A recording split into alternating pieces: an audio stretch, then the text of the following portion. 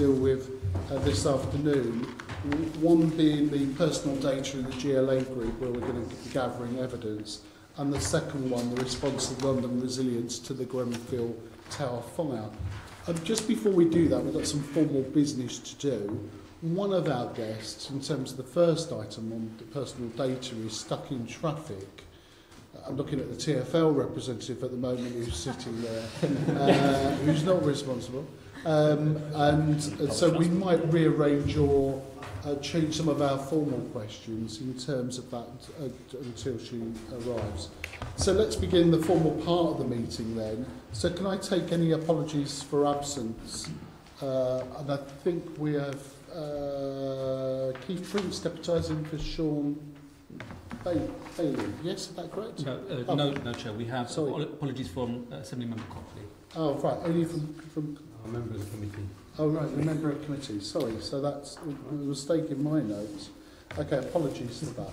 Okay, then moving on to declarations of interest. Can we note the list of officers held by Assembly members?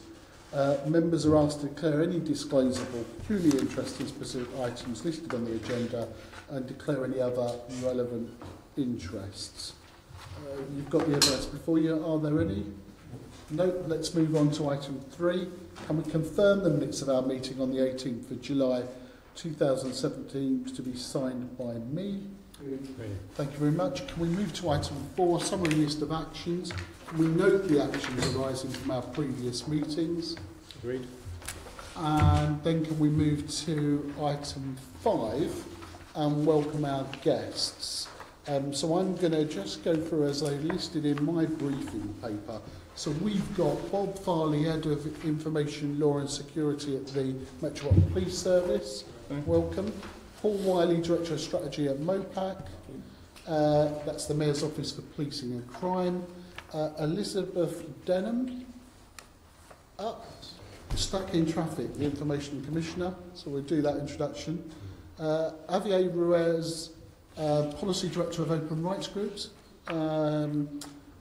Renata Sampson, Chief Exec of Big Brother Watch. Welcome. Now, Richard Bevins, Head of Information Governance, TfL. And we've got Tom Middleton, our own Tom Middleton, Head of Finance and Governance at the GLA. Okay, so you're going to have to just bear with us as we sort of sort out our first lines of questions. And I think I'm going to go straight to our second set of questions that's on the agenda. So if I can begin with, so in terms of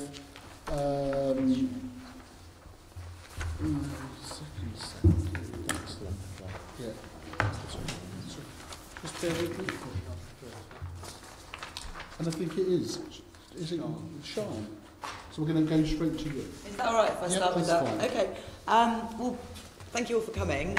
We have sent out a questionnaire to each of the GLA organisations asking about your use of personal data in some detail, and we've got a report back on that in our briefing packs. But as part of the meeting, can I ask each of you in turn, maybe going around the table that way, can you outline, not so much in detail what data you collect, but in general, what's the benefits of collecting it, and what do you use it for to actually get benefits for Londoners?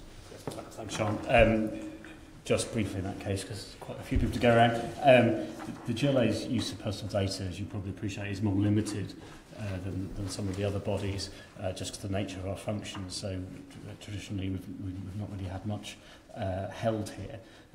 In recent years, we've had slightly more held here, and some of the members will be familiar with Talk London, which is for polling purposes. You're familiar with Team London, which holds personal data relating to volunteering. We also got something called Housing Moves, which is a housing initiative with details of people's personal addresses and so forth on it. So relatively limited. There are some areas, they're the main areas I've just described. We only have one formal data sharing agreement, and that's with TfL. and that's to do with volunteering actually, and that's to do with over 18 Oyster card customer data. So to see if people are interested in volunteering, so that relates to the Team London thing. That's the only form of agreement we have in place. So we'll ask about data sharing sort of next as a separate question. Okay, fine. So at the moment, fairly limited. Going forward, maybe slightly more in the same sort of areas I've talked about, but nowhere near the scale of some of the others. TfL. Thank you for this opportunity. There was a lot of detail in our questionnaire response, so I won't repeat that. But as Tom intimates, in contrast to the GLA, TfL does collect and process and hold a lot of personal data from the ticketing system, from Oyster and contactless. We have customer accounts in quite a number of areas of our operations, so the cycle hire scheme, the congestion charging scheme, depends on customer accounts, is managed through customer accounts with an associated amount of personal data. Dial-a-ride scheme, we have the personal data of the users of that scheme, which is obviously actually quite sensitive personal data often as well. We obviously regulate the taxi and private hire trade, which involves the personal data of drivers and applicants to be drivers. You'll, I'm sure, be familiar with the CCTV network that we operate on the tube and elsewhere, which is quite extensive. And of course, we're also quite a large employer, so we have a lot of employees' personal data as well. We collect all of this so that we can run our services. I think the ticketing system depends on the use of personal data, and then obviously that provides. TfL couldn't run without a ticketing system of some sort. The CCTV cameras provide security on the tube and help us manage the infrastructure as well.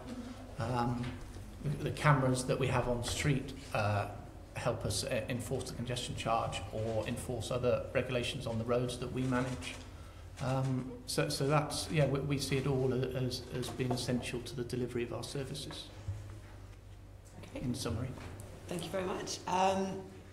MOPAC. Yes. You're strictly our GLA body. You keep data for your own purposes as well. It's not, separately from the police. To a limited extent. I won't surprise you. It's a very small organisation, so there's the HR information of our own staff, and to a limited extent, a bit like Tom, there is survey data of people that we can send newsletters to and people who reply to us in terms of consultations, but it's largely limited to that. Can I just ask quickly, you also sort of scrutinise the police. Yes. Do you have an oversight role over their use of data in any sense? We do, and I can elaborate on that now or later. But yes, there's an oversight function of the Metropolitan Police, who clearly have much more of the data. So you'd be the person responsible for that, so the information governance scrutiny as well as the information governance within MOPAC. That's right. Yeah. Great. Okay. Thank you. We might have some more questions on that later. MPS. Good afternoon. Yes, obviously we process large amounts of personal data. Purpose for that is obviously prevention, detection of crime, apprehension of offenders, prosecution of offenders and safeguarding. So there's a major objective is to record crime incidents, the victims, offenders, suspects at that level. And also incident information, so 999 calls, major inquiries and intelligence information. In addition, as with the others, obviously we're a large body, and there's also the HR information around our staff and officers. Okay, we will discuss more about things later on. Can I ask why the Met only completed our questionnaire up to question 7? We didn't, to my knowledge. Is that right?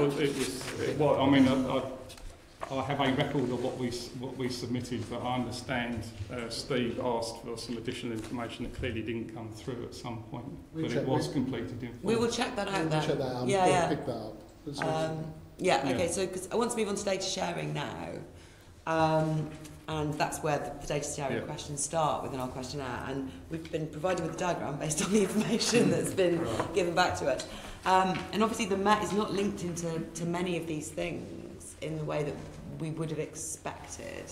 So I think there might be a lack of information about the data sharing that the Met does, or rather what is shared with the Met. I think, Sean, the guests might be difficult because they probably haven't seen that diagram. Yeah, can that be reviewed for our final report? Because I think there are some gaps. We can look at that, and no doubt what we might hear today is some of those gaps. So you're going to have to talk through it, a particular relationship that you wish to highlight. Okay, will do. Yeah. That may be the best way. Okay, so can I start with the GLA again and ask you what data you share both with other GLA organisations and also if you share any outside of the GLA? Yeah. As I was saying earlier, we only have one actual formal arrangement, and that's with TfL for when people renew first apply for Oyster cards, and that's to encourage young people to volunteer through Team London, which is on the back of the 2012 games, and that's purely names and email addresses, so it's very limited. It's important we don't disclose it, but it's fairly limited personal data. And as usual, it's an opt-in basis, which I'm sure we'll touch on later. That's the only formal arrangement we have. We don't routinely share outside of that. Can I ask you about the chain database? Because that's, I think, a GLA monitored database. It's the linked database that the various homelessness agencies use to share information about people who they are helping on or off the streets. There's been some concern lately that data from that is being shared with the Home Office. That doesn't seem to be in your responses to us yet. Is that something that you oversee, or is that something separate? I've never heard of the chain database, to be honest. So you think it's not a GLA? If it is, I'm not aware of it, but I'll happily clarify that point. MOPAC are indicating. If it was helpful, I'm relatively new to MOPAC. Before that, I was 5 years as Director of Immigration Enforcement for London in the Home Office. And I can tell you that the chain data is only shared at a kind of a macro level and not the specific individuals or anything like that. It is shared? It is, but I don't know who owns it. Okay, we'll find that out later as well. TfL, your data sharing is quite extensive because of you're more like a commercial operator, aren't you? So you have lots of different relationships. Can you run us quickly through those? To expand it, if I can, on what was in our questionnaire response. We share data with quite a large number of other, mainly public sector bodies, but not exclusively. As Tom says, we have an arrangement with the GLA. That, I think, is our only formal regular data sharing with other GLA bodies, if technically you exclude the Met from being a part of the GLA group. So other public bodies that we do share personal data with would be the police forces, primarily London police forces, but not exclusively, with obviously the Met being the main recipient there. And a range of other public agencies who, particularly if they have fraud detection or prevention responsibilities. So we are sharing personal data with the Home Office in a limited capacity relating to applicants for taxi and private hire roles in order to check the entitlement to work in the UK. We have other arrangements for fraud prevention with the DWP. We receive requests from HMRC. And similarly, for fraud, with the same purpose of fraud prevention, we also exchange personal data with commercial organisations, insurers, the motor insurance industry particularly.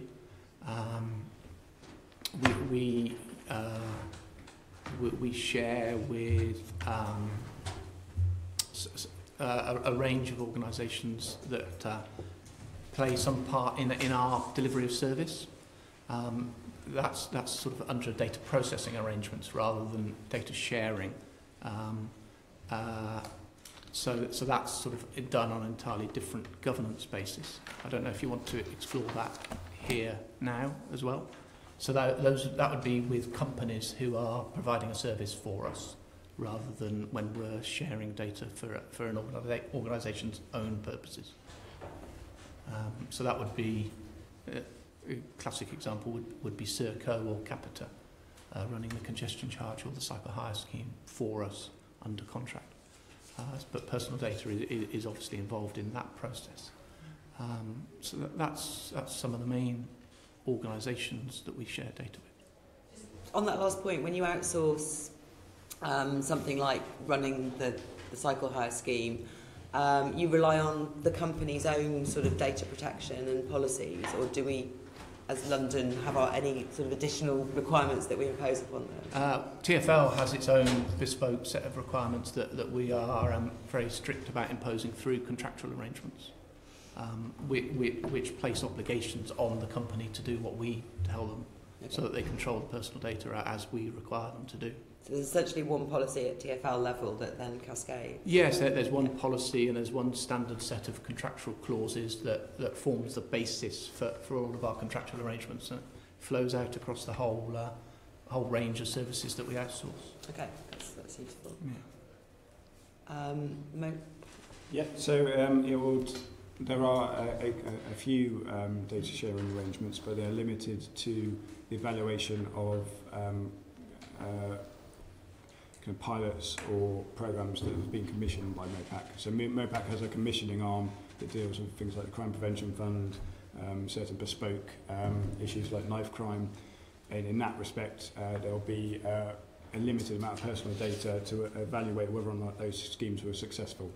So as an example, Redfred works in the NHS, and in order to ensure that we know it's working or not, we are evaluating its success, and so there will be a limited amount of personal data which was covered by the original commissioning in terms of contract. Okay, that's very useful, thank you. The police, Yes. in terms of data you hold and which you share with other people, do you want to start with that? Yes, local authorities is a major area in terms of sharing in support of the Crime and Disorder Act. So housing, that sort of thing, domestic violence, antisocial behaviour. We also sort of share information with the fire and ambulance service around safety issues, health service in sort of general, and obviously receive a lot of information from the health service in safeguarding issues. Obviously a lot of other law enforcement bodies as well, you know, in addition to other forces, and TfL in relation to crime on transport. So essentially this is data that you collect in the course of your work, yes, that then raises yes, issues that other public authorities need to be concerned with, yeah, and you pass that on. Like general partnership arrangements. So there's very much a sort of multi-agency approach, say, to things like mental health and those sort of things, and sort of safeguarding vulnerable individuals, which can only be dealt with, you know, collectively with information from all relevant parties. Where it's a domestic abuse type incident, it obviously may be police information that's the catalyst for reported incidents, and it's sort of multi-agency in terms of actually coming up with a solution. So yeah, generally a lot of sharing of information, but each agreement that we produce goes through a rigorous process to make sure that's consistent with the policing purpose, and that information is protected through that sharing process.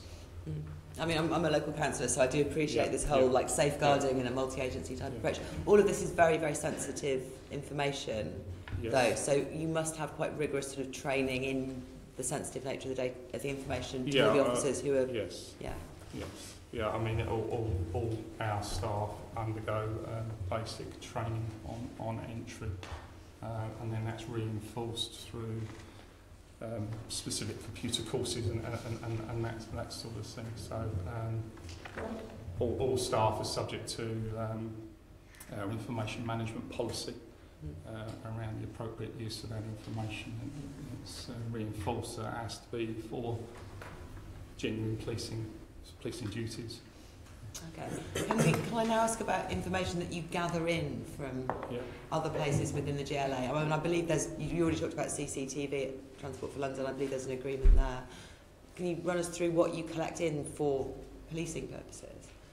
Well, yes. I mean, it's the congestion charging information is one piece through the reads on cameras, and then it would be case by case sort of information coming in through incident response primarily. So when you say it's congestion charging, that's the number plates that are captured by the congestion charging system. Yes. And how long do you hang on to those for? At the moment it's 2 years, and we're currently under national discussion around reducing that to 1 year. Okay, and that's the reads. That's the reads of the vehicle passing through the camera, not the images of the vehicle. So it's the data that results from the ANPR, not the images themselves. And has that changed in recent years, that agreement? The national agreement has been 2 years, and recent discussions nationally, which the Information Commissioner's Office staff have been involved in, are now considering reducing that to a 2-year retention nationally. Okay. Can I ask about oyster data? From a TfL, sorry, I'm going to ask both of you the same question at once. Transport for London originally, I think, when it first started the oyster system, kept hold of the data on where you've travelled for a month. 8 weeks. And so last time I logged into my card, it was giving me 2 months worth of data. Do you know when that changed? It's always been 8 weeks. That's odd, because when I asked about it in 2005, it was definitely one month that was being kept. Well, I think Oyster was pretty much brand new in 2005, and so was I in TfL. Yeah. But my understanding is that it's always been 8 weeks. Okay, fair enough. Technically, actually destroyed or disaggregated from the individual in the 9th week. So. Okay. And do the police have access to that in the same way as they do to the ANPR? Only through an individual request basis. On request. Right. So I'm using data protections exemptions. So if you have 29. So if there was a genuine individual that we were interested in, and we believe that they travelled on the tube, then that would be a direct request through a information sharing agreement, wouldn't it? Yeah. Okay, that's and then useful. obviously that information would be retained relevant to that investigation inquiry. So if it was going through the court, it would be retained as evidence if it was valid. Yeah. We have a process at our end to assess those requests as they come in from the Met and make a decision on each one on an individual basis. Okay, and then finally to the police, there was a recent case reported where a victim of crime ended up being investigated by the Home Office and was it seems like the police had passed on that information. Do you have an agreement with the Home Office to do that if you have suspicions about somebody's immigration status, even if they're a victim of crime? I'm not aware of an agreement, but if we identified a crime being committed, then and that was the appropriate investigating body, then I would imagine that would be a disclosure we would make. But I'm not aware of the specifics of this case or a specific agreement being in place with the Home Office. We'll certainly clarify that for you.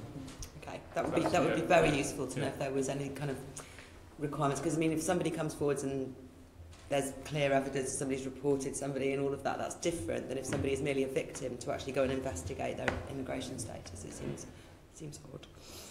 I think that's all my questions. I don't know if any of the other members... Okay, thank you very much. Sorry, that's all my questions about data... Continue on. We were going to continue on and ask the relevant groups whether they... Yeah, I mean, we'll just we'll continue on. Carry on with the questions. No, I just wondered if there were any, because I just asked a lot of supplementaries, so I was wondering... You want to pause for a breather? Yeah. Do any members want to ask any more? Is there any questions you want to? I didn't see anyone indicate there, so I think we plough on. Okay, because we're moving on now to Big Brother Watch and Open Rights Group, who are campaigners in this area to keep a very close eye on data protection. So starting maybe with Big Brother Watch, can I ask you, So what are the key risks of having these GLA organisations collecting data and sharing it with each other? What might go wrong? I would argue that it's just a fundamental issue of data sharing, full stop, in that obviously we've heard that data is increasing all the time.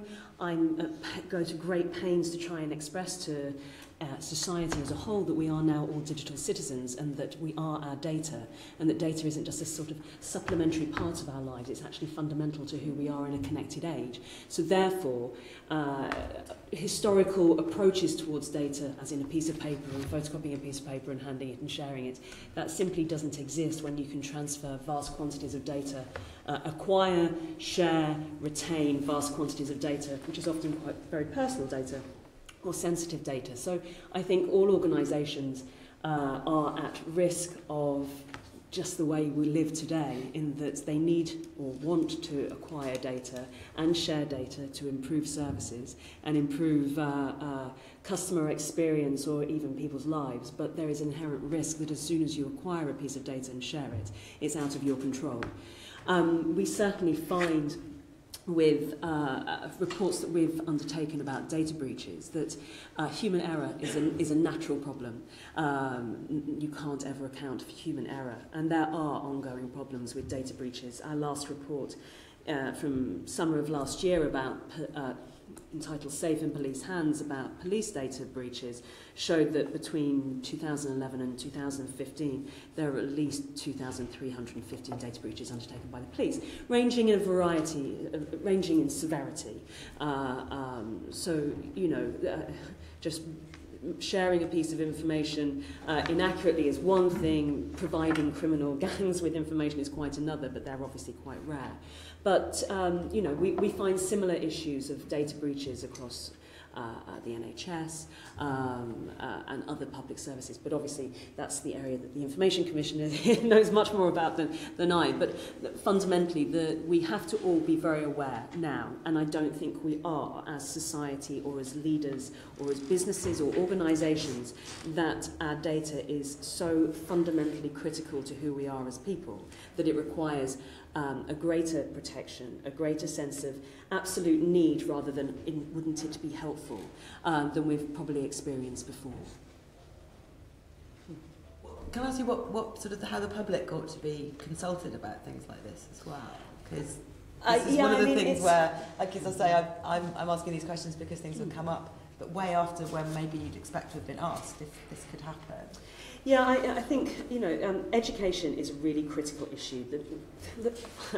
I believe that the majority of us, if not all of us, are effectively blind to what our data is and the impact that our data can have. That almost our five senses are sort of obscured, and that we rely solely on trust.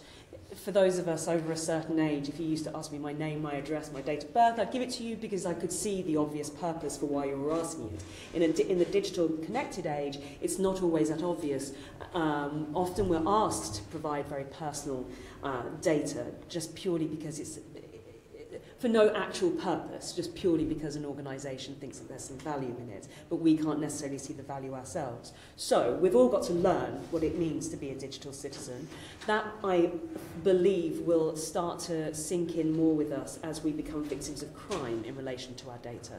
The Equifax breach that occurred at the end of last week, at the point when we actually find out if any British citizens have been involved in that, when we discover that the 8 years of very sensitive financial data that is held on us by credit reference agencies such as Equifax, a lot of people won't know what to do in order to seek redress for the sheer volume of data that's been lost on them. I mean, 143 American citizens have lost very sensitive data.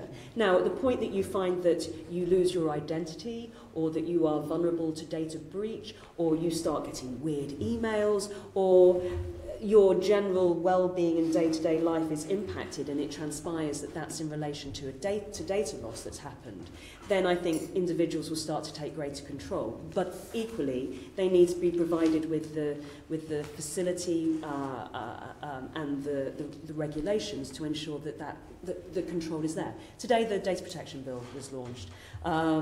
It's 200 pages, so don't ask me to go through it all. But that's based on the General Data Protection Regulation, which is providing, strengthening the current Data Protection Act and providing a number of rights that citizens do have to ensure that they can question how their data is used, raise concern if a decision has been made by automated means, by machine learning, which as we go further into AI, in the world of AI and virtual reality, is going to be absolutely fundamental. Okay, yeah, we will have more questions about the new legislation soon. So I will stop wittering on. Thank you very much.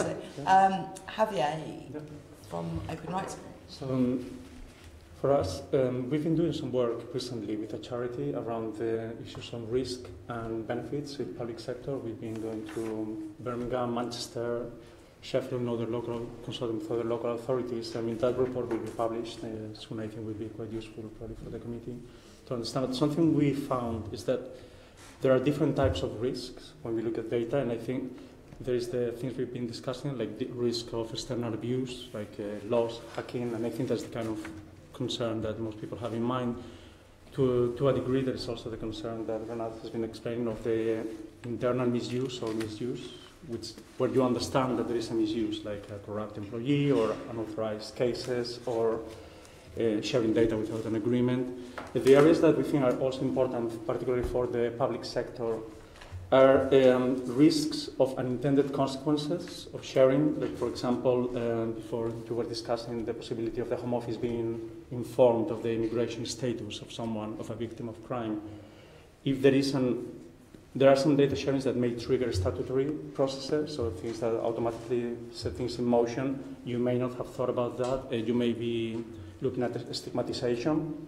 You may want to share data, for example. There's a lot of discussion around free school meals and children and schools knowing who deserves free school meals, and there is also a big discussion around the stigmatization. So that is a slightly different risk, and that is what I think that public sector bodies need to start looking in a slightly more sophisticated way, because a lot of it may actually not be in breach of any data protection legislation, but there could be an ethical and a moral risk.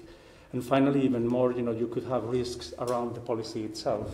For example, the policy to share data about immigration status, I mean, that is, you're probably not breaking any laws, but, there are some, particularly for the public sector, there's a need to understand what the implications are for some data sharing policies, and that is particularly common now when we're looking at fraud and that, where do you want to put the limits, where do you see the limits of the state, and how much information the public sector should hold on citizens.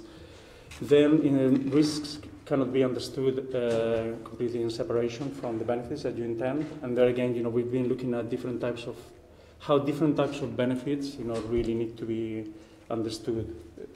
So there is obviously when you use data to improve public services for direct benefit of individuals, that's a very clear benefit. But we hear about public benefits when what you're looking at is actually benefits to the organization, whether it's efficiency or other type of improvements. And in many cases, what we hear is that there is almost like an automatic understanding that this will benefit citizens and the public, but in many cases, I think that you need to actually demonstrate that there is a benefit rather than just make an assumption that will take place. And finally, I think that there is data used for punitive state functions like taxation, police, debt, and fraud. And again, that is quite different. Obviously, you are not going to look at anything to do with consent, probably in that context, but you still need to look at how you do things fairly. So I think that in terms of risk, at the moment, we have a concrete concern here, particularly I can tell you, ANPR, face recognition, and there are a few things that where we have concerns, but we also think that it would be useful for a public sector body or for the Ordinary Assembly to have a broad understanding of how risks apply in the public sector. Okay, just to clarify one thing that you said there. I think you mentioned that sometimes you can collect data that then gives you an obligation to share it, such as immigration status. For example, it could be, or there are sometimes if you know something, you have to do, you have to take action. And in that case, it may be the right thing to do, but you probably want to know that that is going to happen before you start sharing data and be prepared for the consequences. Yeah. Or before you start collecting the data. Yeah. Yeah, okay. Do we want to move to the information commission? Shall I carry on with this It's section? very important we get this section out in terms of information. Great, gathering. okay, So and members will come in when they want. Okay. I want to ask, apologies to the Information Commissioner for making you wait. Thank you for coming. Can I ask the GLA, please? In response to the government's consultation on expanding the sharing of personal data between public agencies, the GLA's response said it was disappointed by the limited scope and wanted more powers to share more personal data. Can you explain why the GLA gave that response, in particular when it said it wanted to share data with private companies? Yeah, should give it a little bit of context there. So just like the other bodies in the group, our use of personal data only rests on the functions that we have. So we're not looking to collect personal data for the sake of collecting personal data. In fact, we go to quite extreme lengths not to collect personal data on occasion. I'll just give you one example, which you're probably familiar with, Sean, is the boiler scrappage scheme. So that would be personal data of homeowners and so forth on that. That's all held by the Energy Savings Trust. We don't actually have that information. So that's just one example where we are actually taking steps not to hold personal data. I think if I've got it right, the particular consultation response you refer to is some of my colleagues who work on this, more on the sort of intelligence and statistics side. We're using. I don't think they were actually talking about personal data at all. They were just keen to have more data available, a bit like the data store stuff. Now, if that is in any way incorrect, I shall let you know. But if it's the same one that you're referring to that I'm thinking of, I think they were just talking about more data in general as per the data store, which is a kind of transparency thing rather than a personal data thing. So we, as far as I'm aware, we have very few ambitions indeed to get more personal data. I am aware of a proposal, and I think there's probably a decision posted on our website, and I know Jeff might know about this, a bit about this as well, the London Office of Data Analytics, which again, that same team, the intelligence unit, is leading on setting up, and that's about data sharing with boroughs. But again, a lot of that will not be anywhere near personal data. A lot of that will be sort of the usual kind of public sector data. If it does stray into the realms of personal data, then we also have to be very careful. But it's not the intention. It's more the intention for a bit like the data store, just to have stuff that will be of interest to the public around what public bodies are up to.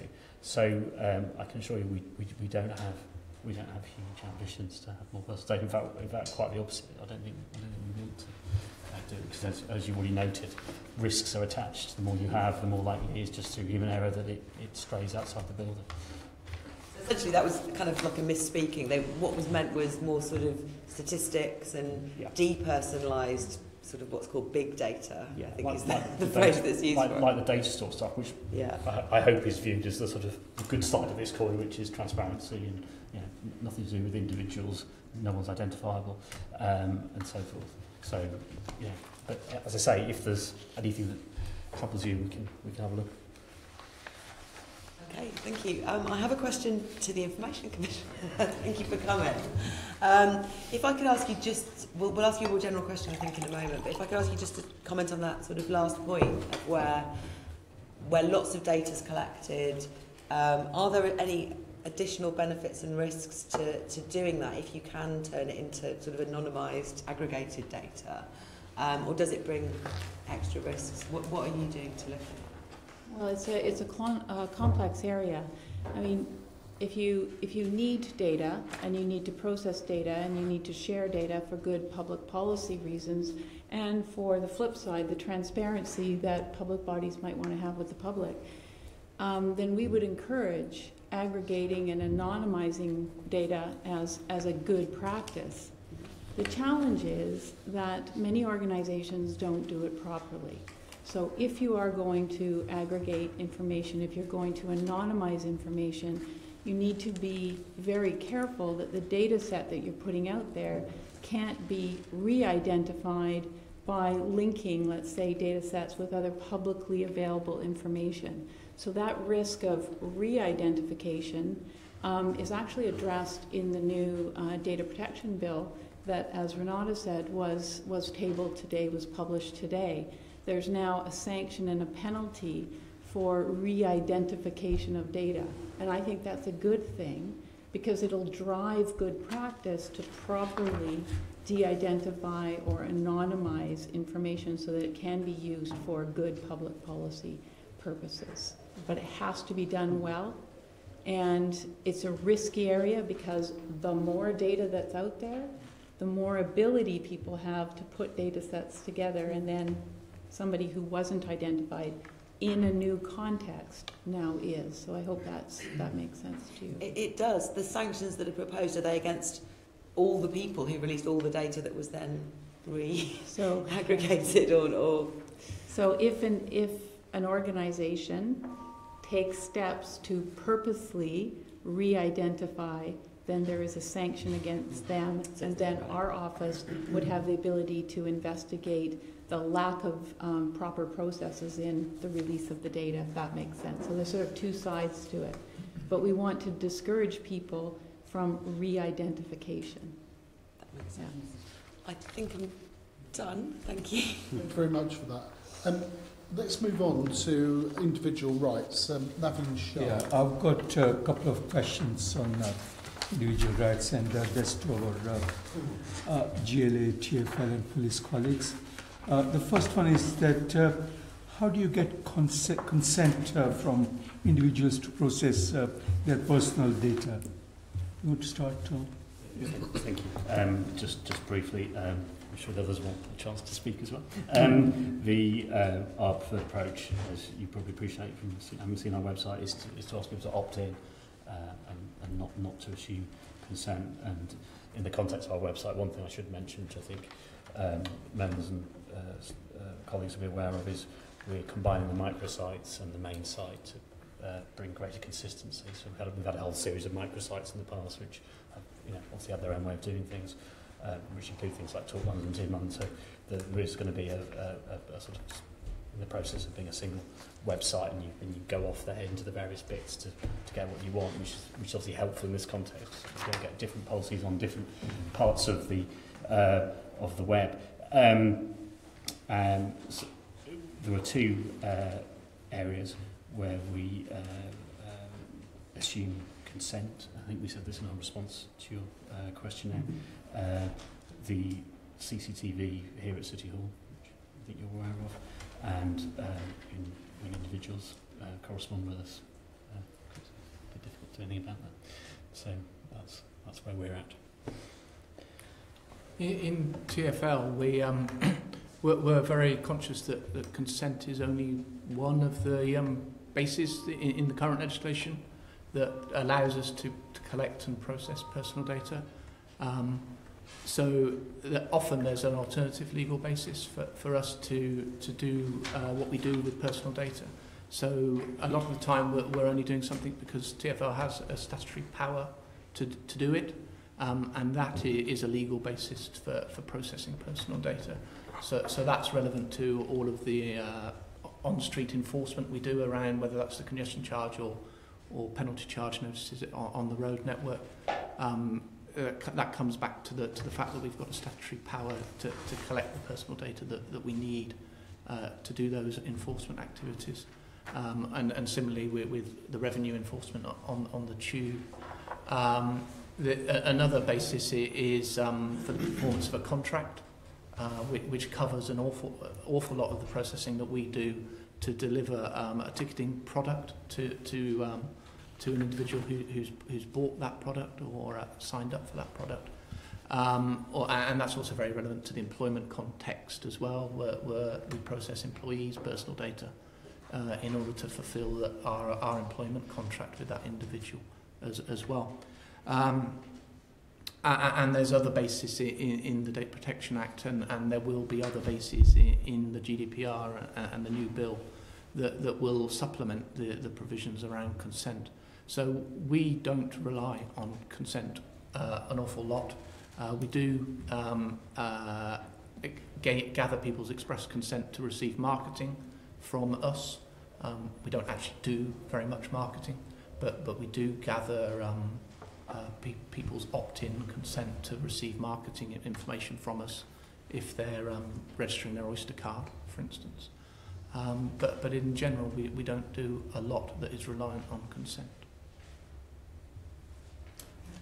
I'll be quite quick. It's similar to Tom's position. It's consent where there's correspondence or as part of a consultation, and then outside of that, as I mentioned earlier, in terms of using data that others have gathered for the purposes of evaluation, you know, that's consent or otherwise is obtained at the point of the third party rather than ourselves. Yeah, in terms of policing, we try and avoid relying on consent, certainly where we can rely on our policing powers to gather information. The areas where we may get involved in obtaining an individual's explicit consent is perhaps in some diversion techniques that we use with offenders to opt into some sort of diversionary scheme. Similarly with victims to participate in those sort of initiatives as well. And then victim support scheme referrals are really the only other areas that I can imagine that we regularly rely on consent. There are some public surveys that are undertaken as well where people, victims may get surveyed around their experiencing with policing, where the individual will be offered the opportunity to participate in that telephone survey. But that's it. As I say, it's really we're relying on our policing powers in the majority of cases because consent can be withdrawn. Well, my second question is about scope for individuals to opt out of having their personal data being collected, or those individuals to manage their own personal data. Again, maybe Bob, you might want to come in and then go on. Yeah. Yes. So in terms of managing, there's limited scope at the moment for individuals to manage their data, other than using the provisions within the Data Protection Act for subject access to review the information that we're holding about a member of the public or our own people.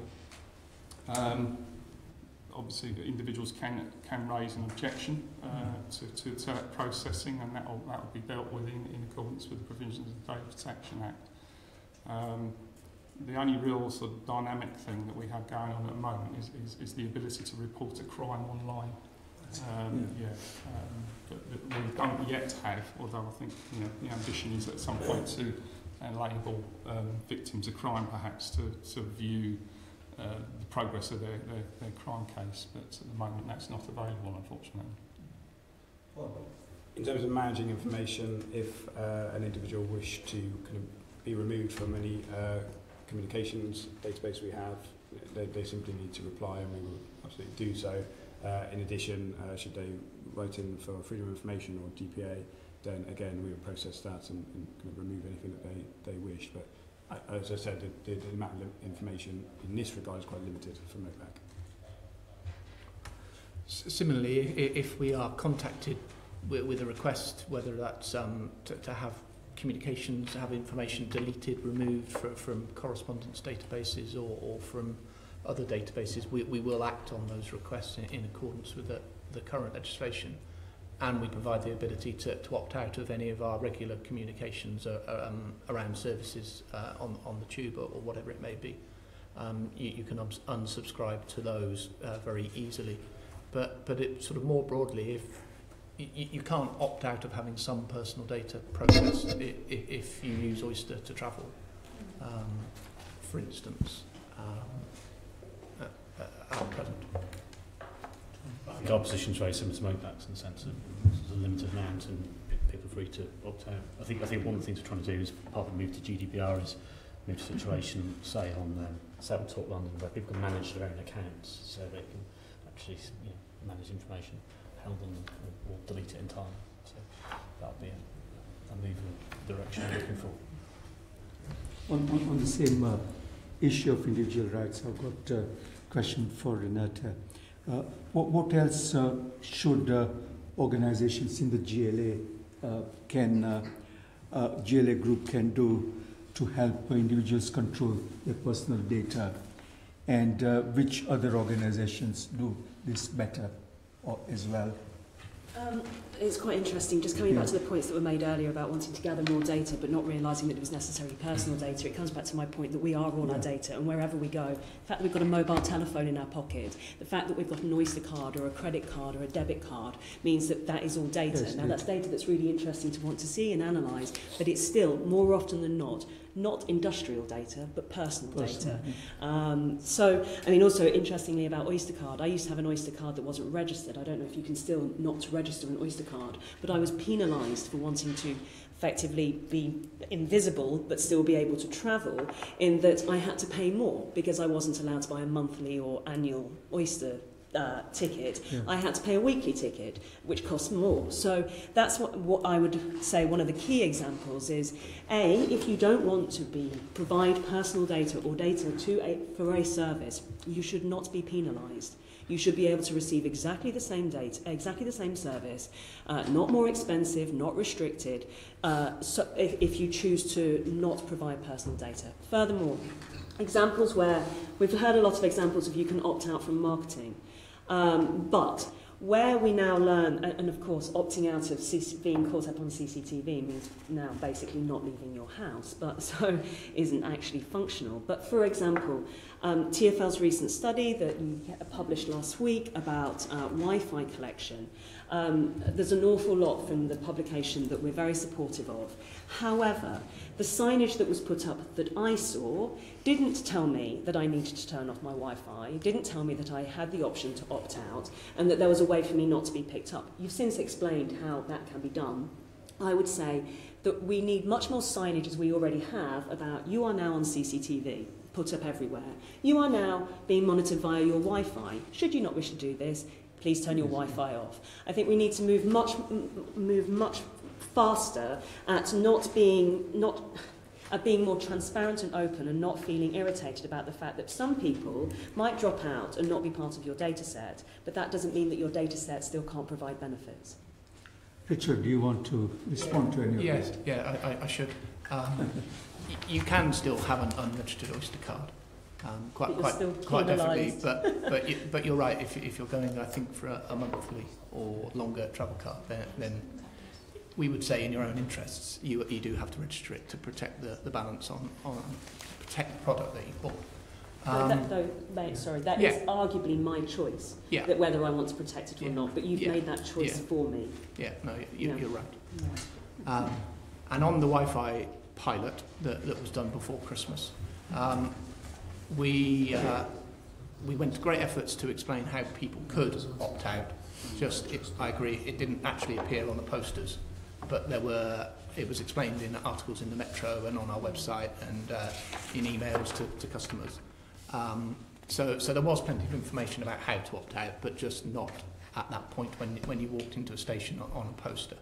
It was a trial, it was 4 weeks, and we've very much taken on board what we needed to from that trial. And absolutely, we are going to look at reproducing the CCTV type signs that we've got on the tube stations at the moment, with signs that say Wi-Fi is being collected as well. And how to opt out. Yes, it would include that as well. Yeah, and we fully accept that people will want to opt out, and as you say, if they're out of the data set, then that's fair enough. It will still be a good data set. Absolutely.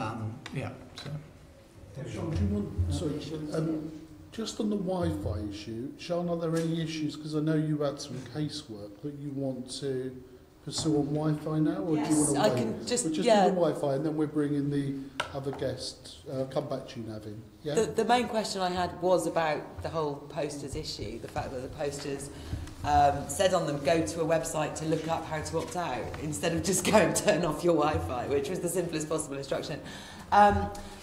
But can I ask about the data that you collected and how anonymous it was? That's the main question that we have, because you're collecting MAC addresses from everybody's Wi-Fi enabled devices, which includes your phones, and then you're immediately anonymising that, turning it into a hash that's unique but not, because the purpose of it is to track people through stations, isn't it?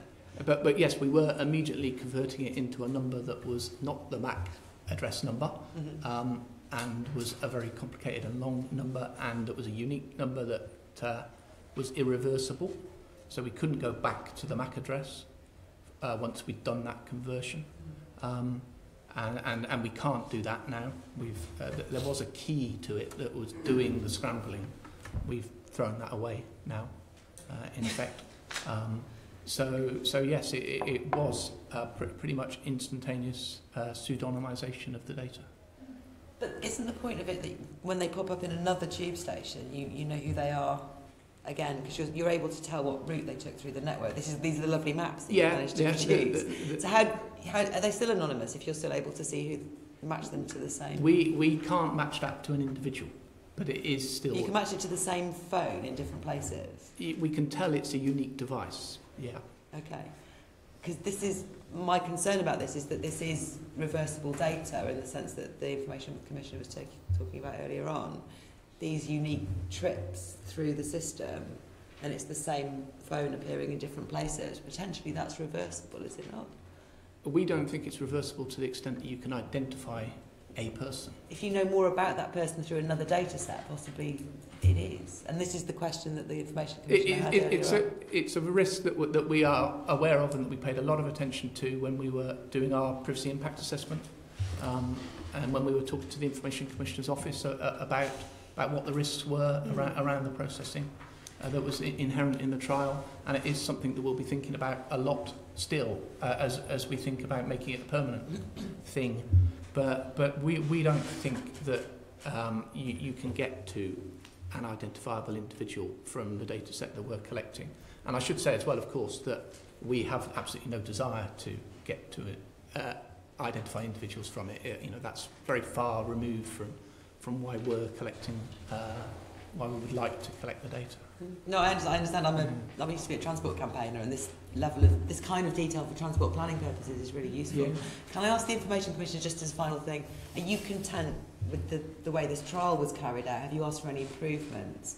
And do you have concerns about the re-identification of people? I think the TfL Wi-Fi trial was a really good example of a public body coming forward with a plan, a new initiative, consulting us deeply, doing a proper privacy impact assessment. I wasn't involved in it, but I know my staff gave a lot of feedback. It was very helpful. And TfL responded to that, and we agreed with them that at least for now, in the one-way hash that they wanted to implement for the trial, and we agreed with them that it was not reversible and it was impossible at this point to identify or follow the person through the various tube stations. So I think that's, I would say it's a good example of privacy by design and good conversations with the regulator to try to get it right. So there's a lot of effort there. That's good. And you'll be keeping an eye on that in future, potential matching data. Yeah, and we're planning to continue the dialogue with the ICO. Okay, back to you, Nadia. Yeah, I just wanted to get back to Javier in terms of, having heard the GLA groups about how they sort of manage personal data. What more or what else can they do to help individuals to, control their personal data? So, I will agree that in the case of the police officers, going back to the classification I presented before of state punitive functions, it would be quite hard to operate purely on the basis of consent, but I think there is a lot of room for more transparency and accountability. Just the fact that you are listing now the type of data and agreements that you have instead of you having been able to look on their website before the meeting and find out. That, for example, is an example. So I think that from that end, from the police and MOPAC end, I think that definitely transparency and accountability, even if you cannot give people full control over their data, there is a lot of room.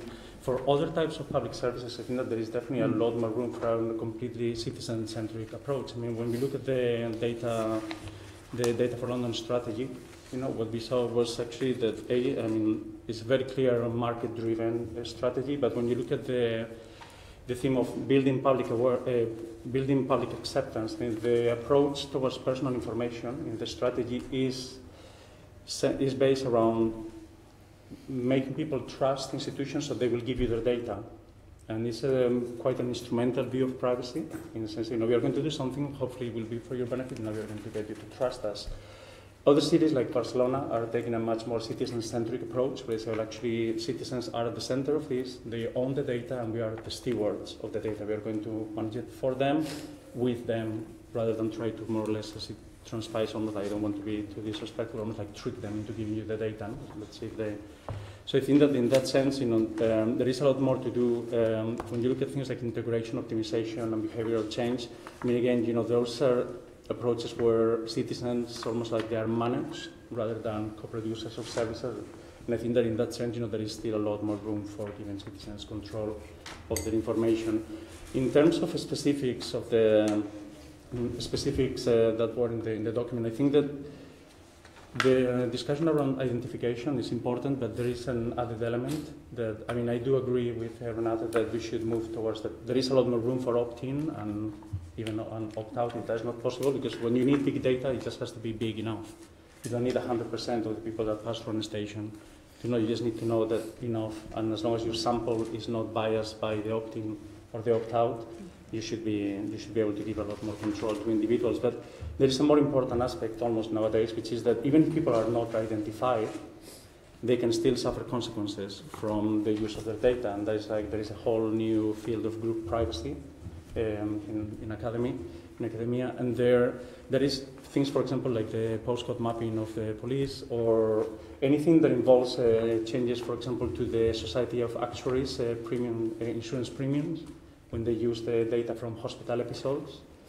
Individuals had their insurance premium changed, not because their individual data had been accessed, but because as a class, their conditions were now understood to be different. So their premium, so that kind of secondary effect is something that we generally escape the strict remit of the ICO, but again, going back to the need for a wider approach, particularly in the private sector, I think that it would be good to not just try to stick to what the letter of the law and data protection says, but try to look a bit wider what the implications of data are. In what you will find in many cases, particularly around the big data, is that there are effects there that escape the individual. And also what you will find is that public perception in many cases does not match the law, despite all the attempts to try to make people understand that once the data is anonymized, it's not their data, and they have absolutely no legal right to it.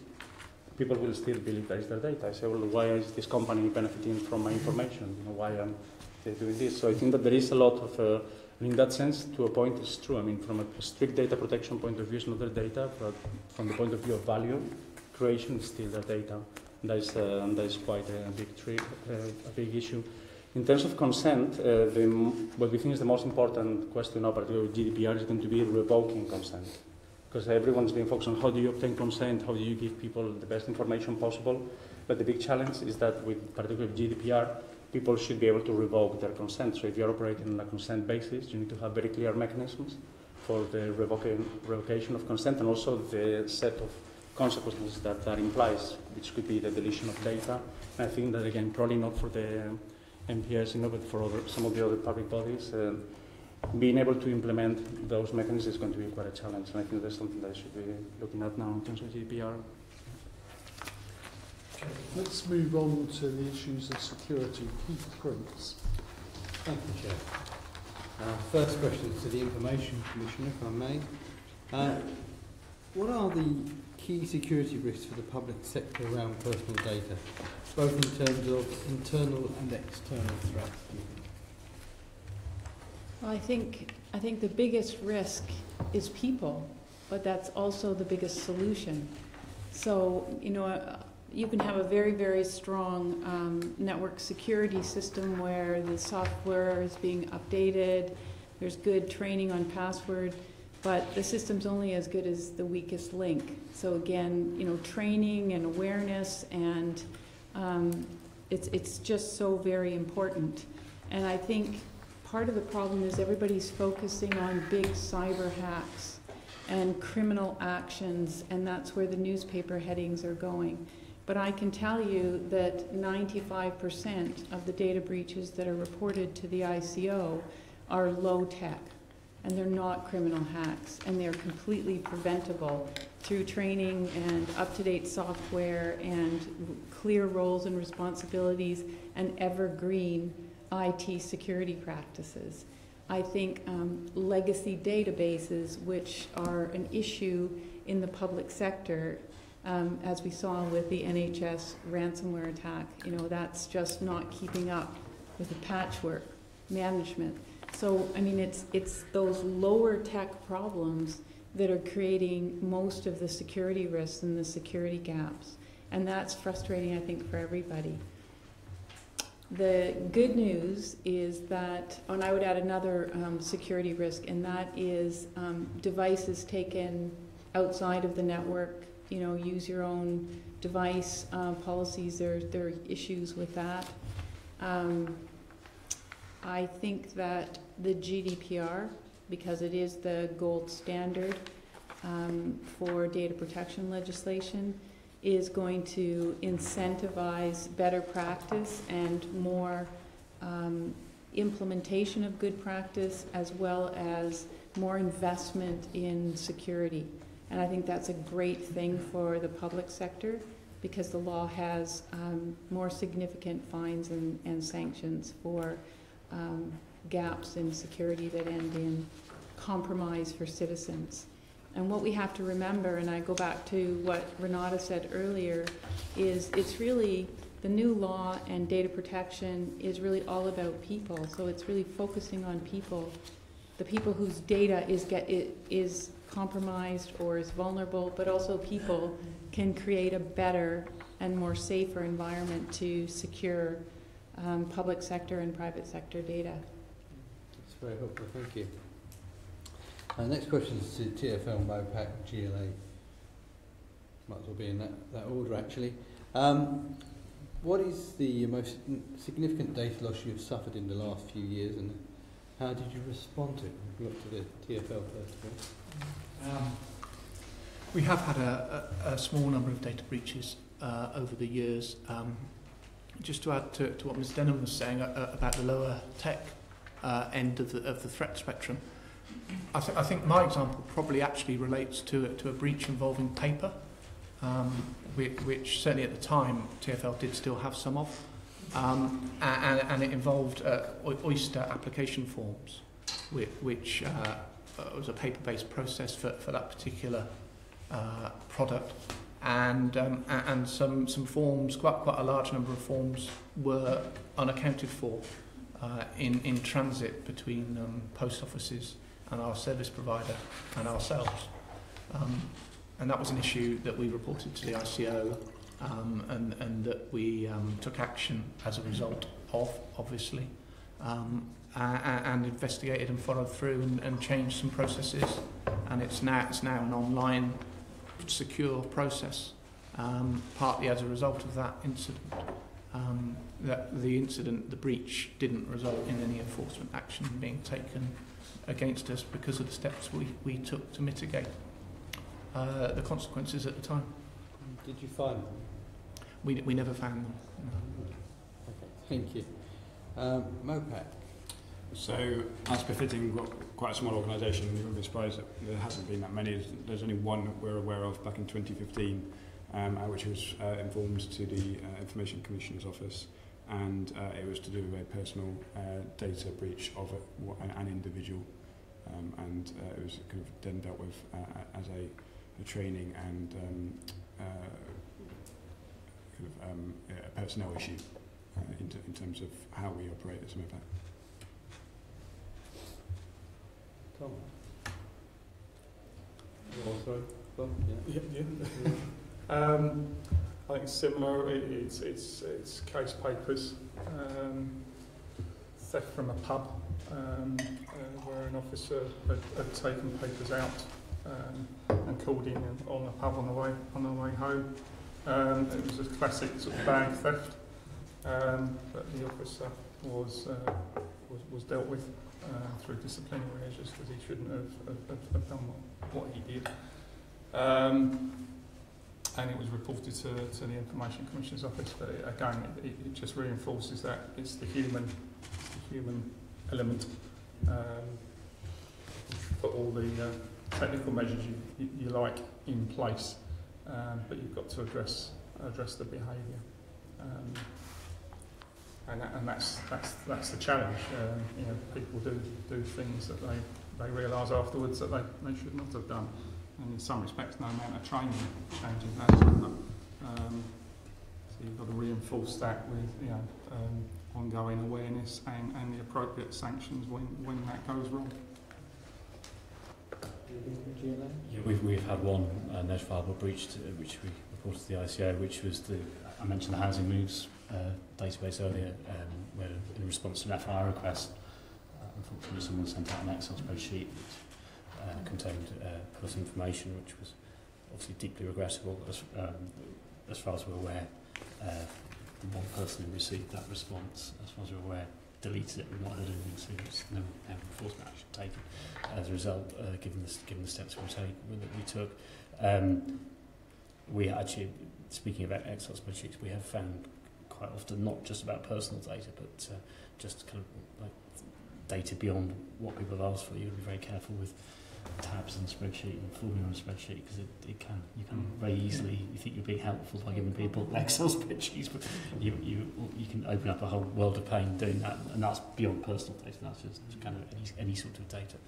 So that's one we've had. As far as we're aware, no damage was done, and a bit like colleagues, it was regarded as a training issue for colleagues in housing and land. Thank you. Again, to say all four of you, how significant are external threats to your security systems, and where do these threats come from? Starting with Sorry, starting with me. Yeah. Okay. Well, I think there are, obviously, just from what you read in the press, and there are obvious external security threats, cyber threats to anyone running services that are dependent on digital systems. We do see evidence of that in attacks on TfL's network. That they are picked up and blocked. I couldn't say where they come from.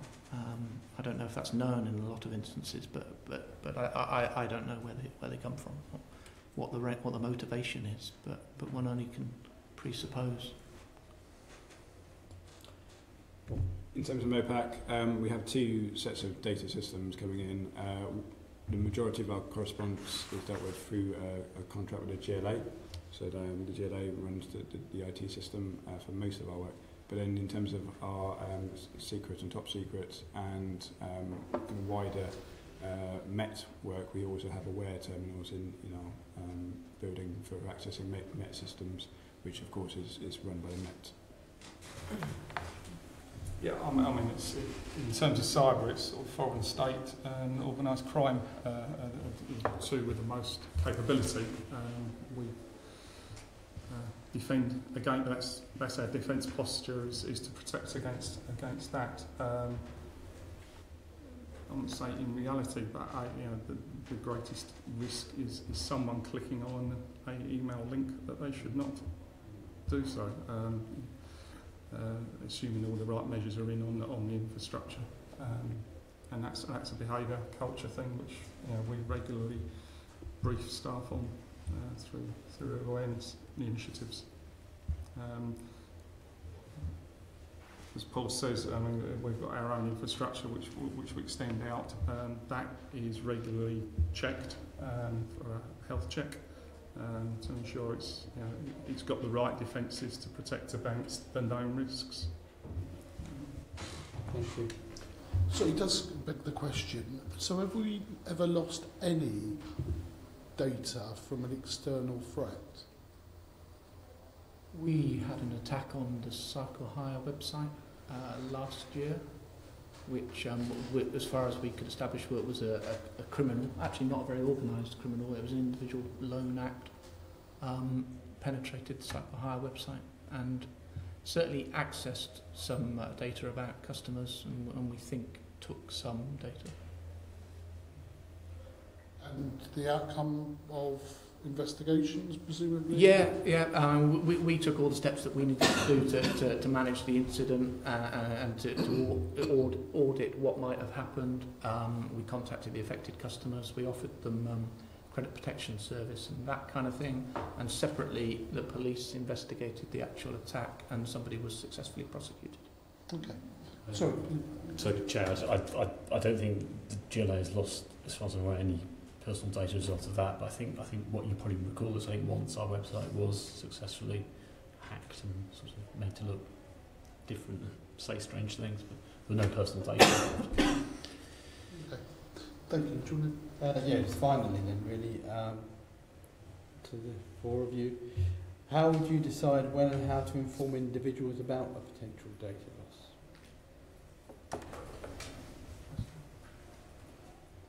The Information Commissioner has some helpful guidance that explains what the current position is in UK legislation, because we're not under any obligation to inform affected customers. But as you'd expect, it is something that we would want to do in certain cases. And so there's a set of criteria that the Information Commissioner, as I say, has published, that is what we benchmark against if we're looking at an incident. And it's around the type of data that's been affected and the number of people that have been affected and the use that might be that it might be put to in the wrong hands. It's sort of an exercise that we go through to weigh all of that up internally. So, I mean, the question was, how would you decide? And just wondering, who makes that decision to contact affected people? Internally, that's been a decision that has been made at the highest level when we've referred it up within the organisation. Okay, thank you. Paul? So in the 2015 incident I mentioned, we were able to identify who was the subject and we were able to write to him and issue a formal apology. In terms of the process more generally, as Richard said, there are kind of good tools available for making that sort of decision, and it would be the Chief Executive of MOPAC that would make that decision. Yes, I mean, again, we would follow the same criteria. In terms of notifying the individual, it's the level of risk that presents to that individual. So you're informing them so that they can take appropriate steps to protect themselves. In terms of whether who would make that decision, we would, in a breach of that nature, create a goal group, and it would be the senior officer responsible for that goal group on the advice of myself or my team from the data protection side. And the senior information risk owner, which is at assistant commissioner level, would be the route through which a notification would go to the information commissioner's office staff as well. Thank you. Very similar to the others, and ICO guidance obviously very helpful, and we take the decision by our Director of Resources here, who's our nominated senior lead. Just quickly to the Information Commissioner, it was interesting, Richard said there's no legal obligation to notify people. What is your advice, though, on that sort of thing? Well, the good news is that the law is changing, so there will be a mandatory duty to report significant risks, breaches that could result in significant risks to the rights of individuals will be mandatory as of May 25th, 2018.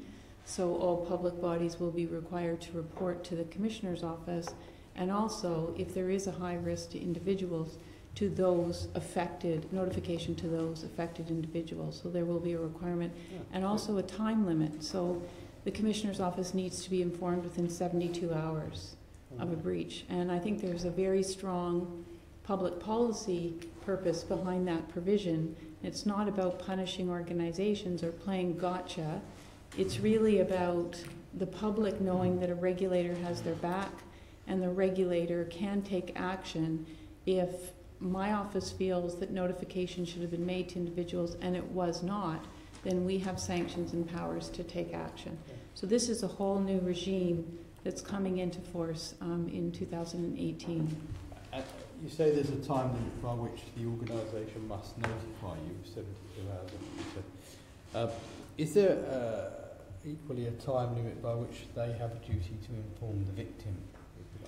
think that the duty to inform the victim is within a reasonable time period. So, I mean, that's where the devil's in the details. Yeah. But, I mean, in some cases, there can be a breach, and maybe there's examples here that the organizations can give you where they know there's been a breach, but they're not clear which data has been lost and whether or not it's recoverable, et cetera, et cetera. So within 72 hours, there may not be all of the information necessary to carry out notification, but if there is, then as soon as practicable would be our advice. And we're going to be issuing new guidance about the thresholds for notifying individuals and reporting to our office. So just finally, so will you be giving some kind of a guideline then as to what you believe reasonable to mean? Because reasonable is not definitive, and as I said, lawyers make a lot of money out of the word reasonable, whereas if you could give them some guidance, so if in this instance it's X number of days, that instance Y number of days. So obviously I appreciate the oyster paperwork that was lost. You wouldn't know who was on a piece of paper, would you? You wouldn't. You might not, and that's part of the problem. But we will be issuing guidance. It needs to be pan-European guidance because it's coming out of the GDPR. So we have to get agreement among all of my counterparts across Europe, and the guideline on data breach notification will be coming out in December. On top of that, the ICO will give more detail to organizations because it seems to be one of the areas of the new law that's requiring a lot of clarification. But what my message is, tell it all, tell it fast, tell the truth, get it out there, identify people, because it really is about also our ability to collect trends and to be able to give advice to all organizations across sectors about how to protect themselves, because these are the 10 top risks that you're going to face. So there's a really good public policy reason for this provision in the GDPR. Thank you very much indeed. Thank you. Should we move on to future of personal data then and legislation? So over to Peter Whittle. This is a question for Elizabeth, thank you. I think you've sort of already touched on some things, but can you say how will Brexit and the introduction of the GDPR affect how personal data should be processed? Well, GDPR, as I said, is probably the gold standard regulation around the world right now, and there's going to be lots of countries that are going to imitate it, which is a good thing. So we've waited a long time for new data protection legislation, and I would say it has taken much, much too long because it's a generation behind the beginning of the internet. Yeah. So the law is strong. The GDPR will have direct effect in the UK, and also the government has committed and now has the bill that brings in the implementation of that regulation into UK law. That was in the Queen's speech most recently, right? Exactly, and now the bill has been introduced in Parliament. So, as well as the law enforcement directive, which is, I know that the law enforcement community was waiting with bated breath for that. So there's going to be a comprehensive law that brings in these standards into UK law. I think that's a very good thing. Your question is, how does Brexit impact that? Mm-hmm. We're going to have those standards which are essentially equivalent to the EU standards in our national law. That's a good thing. But we may lose the ability to participate in the pan-European system, which is something that I think would have been a positive thing for the UK, especially around international policing, crime, anti-terrorism. I mean, the closer we are to Europe on that sense, I think the better it is. But our laws will be essentially equivalent to the EU and the highest gold standard around the world, which is very positive. Thank you for that. Can I ask, actually, Richard and Paul, what plans you've got in place, if any, to implement the GDPR? We have got plans. We've been closely following the drafting, the debate around the GDPR. ever since the off, really. So we are well prepared in terms of knowing what we've got to do. Yeah. The bill will fill in those gaps that we still have, the questions that we still had about how some of the details in the GDPR will be implemented in the UK, for instance. And so we've had long enough to identify that there is actually quite a lot to do to be ready for May next year.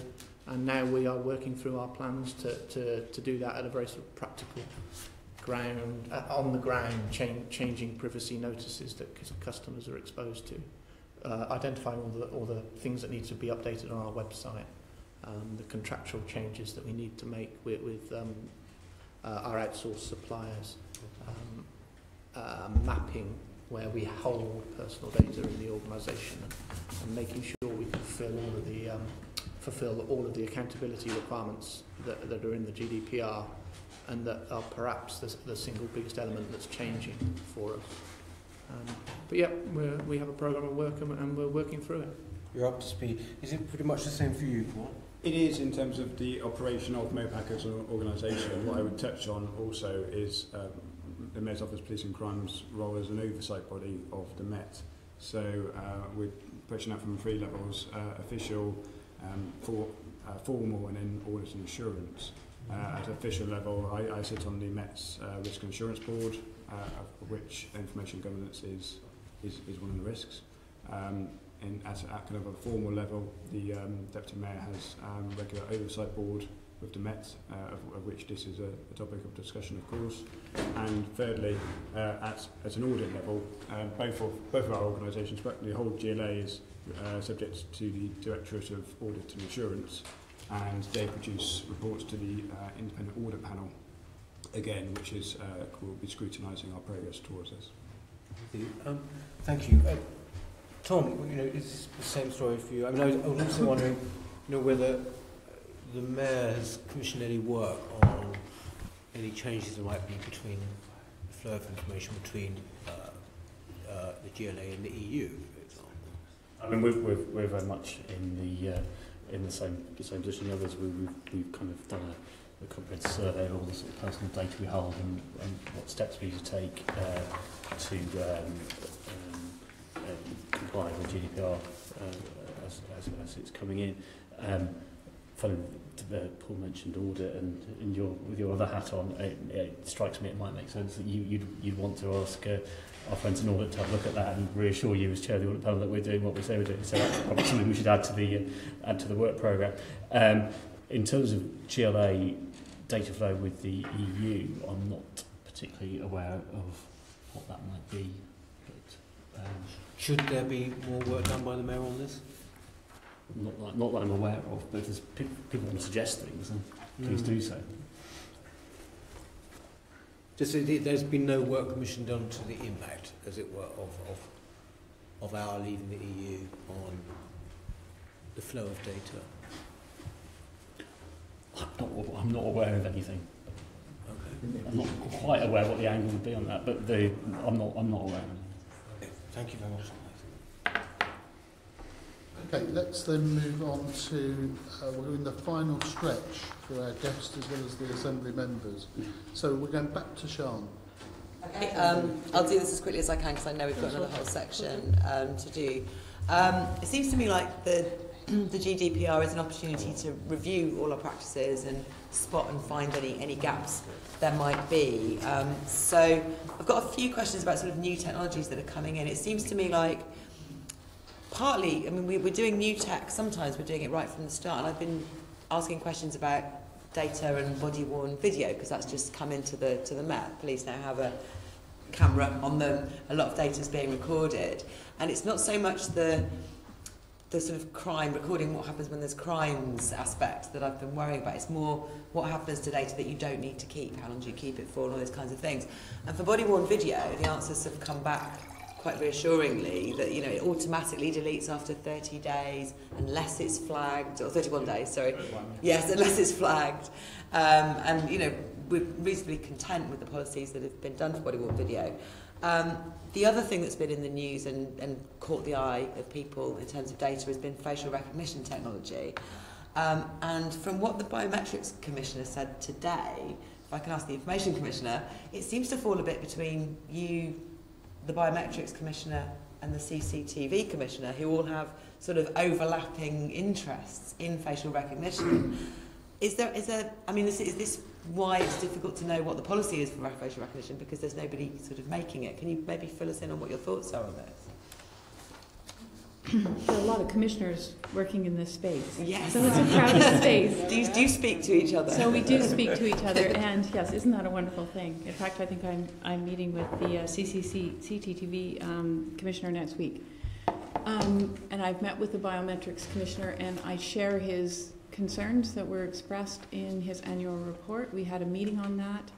Again, he has a very specific mandate.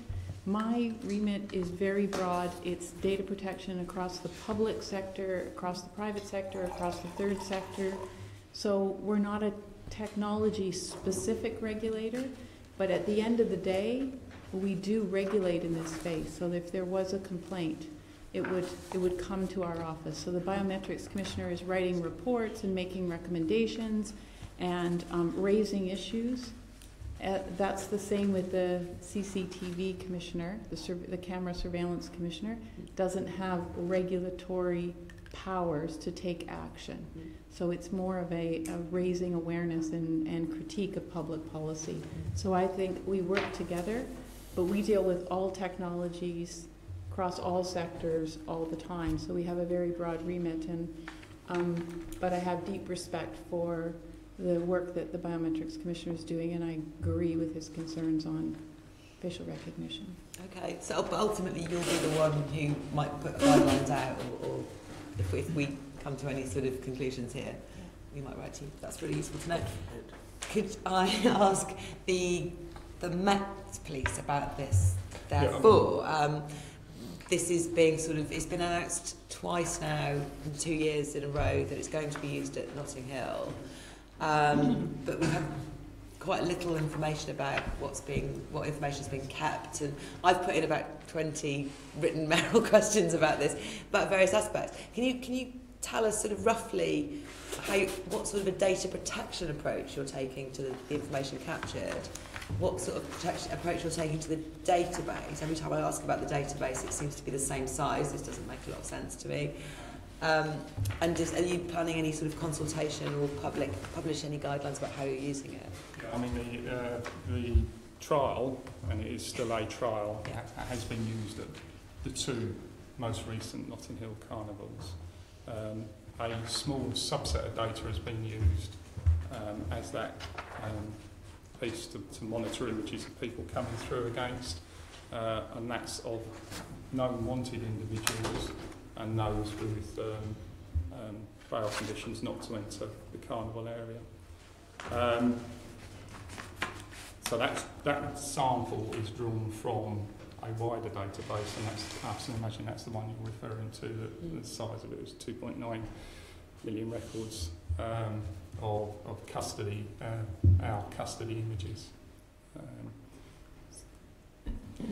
That's the source. The images on the facial recognition database used for Carnival, that's just kept at the moment for 3 months for analysis purposes, for the purpose of the trial, but it will be 31 days, the same as body-worn video, if and when it is used and it moves into operational service. At the moment, it is just a trial.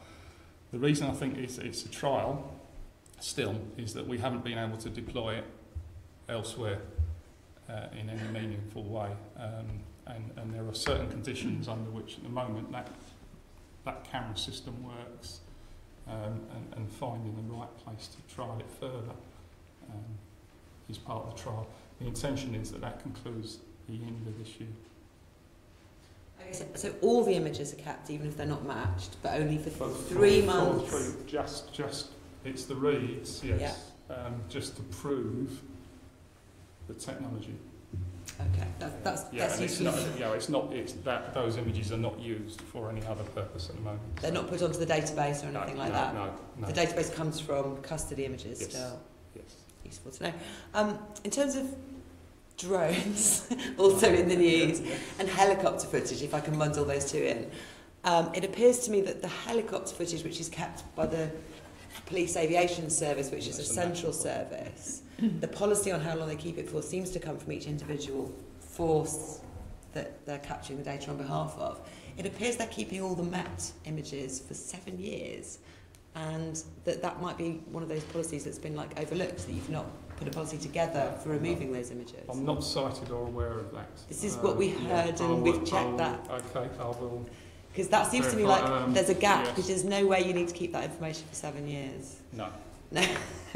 Well, I'll say no, but I mean, with the except if it's flagged as needed for evidence. It's very much like statute of limitations periods and things like that. So it's a legal hold, which on individual cases I can imagine that's right, but not on all gathered, all material gathered. That's right. It seems like there may not be no policy. I'll review that one and get back to you. And on drones, presumably, because this is new technology, you're taking a more robust approach to planning for data protection. Yes, and that's going through the impact assessment process at the moment. It's an 8-week trial, which has just started, and we are initially using the same measures as body-worn video. So it'll be 31 days, unless it's operationally or necessary for criminal proceedings. And are you planning any public consultation on any of these new technologies? technologies? That will be part of it. Okay, thank you. I'm sorry. Transport for London. Can I... Okay. Will you also be providing the Police and Crime Committee the evaluation of trials? Is that MOPAC's role in the oversight arrangements, or is that the MPS role? Either of you, can you make a note, and can we just agree that action? We'll come back to you. Yeah. Thank you very much. Thank you. Can I ask Transport for London whether there's been any requests, any consideration of using facial recognition on any of Transport for London's cameras, or on the network at all? We've got no plans to use any facial recognition in connection with any service. And if there was, you would tell the public before this happened? If there was, we would start from very first principles and make sure that we did a really good data protection impact assessment on it, and part of that would be telling the public and consulting the public. Just briefly, because I know we haven't asked the campaigners anything for a while, is there anything you want to add on new technologies or the facial recognition issue particularly? Thank you. First of all, we've just published a report about the use of body-worn video by police forces across the country, and we raised extreme concern about the fact that not one police force nor the CPS could tell us how often footage from body-worn videos have been used to secure or otherwise a conviction. We think that's a huge problem. We think if you're going to use this technology, and there have already been plenty of questions asked by police forces within their own trials about whether the technology is proving to do all the things that we've been promised, you should publish how often, not just body-worn video, but how often CCTV or any other surveillance camera footage is used in convicting an individual. That would be helpful to see for transparency purposes, which, as I know, is one of the reasons why you've rolled out body-worn video. Same goes also for local authorities using body-worn video. It'd be very helpful to actually be able to see how, why, when.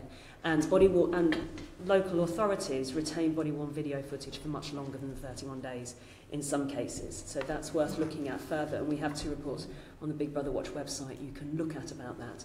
With regards to facial recognition technology, we are profoundly concerned about what is going on.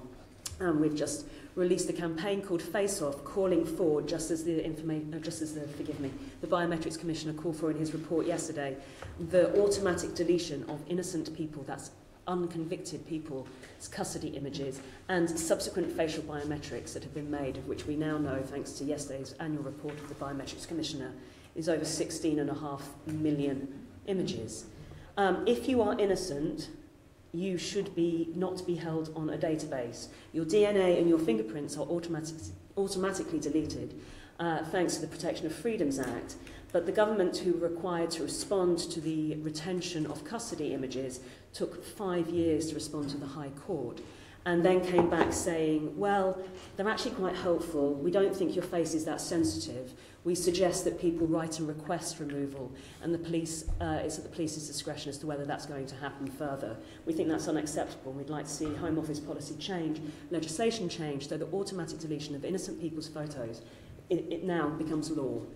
With regards to the use of the trial of technology at Notting Hill, just to put on the record, Big Brother Watch were consulted about that with one meeting last year. We've had no further consultation with the Metropolitan Police. We saw no findings of the trial last year. We were not told in advance of this year's trial. And we certainly object to any indication in the press that we signed off on this or gave our approval. It's not for an organisation such as Big Brother Watch to do that, it is for Parliament. We are waiting still, final point, that the Home Office have promised for almost 5 years publication of their biometric strategy. That has not happened.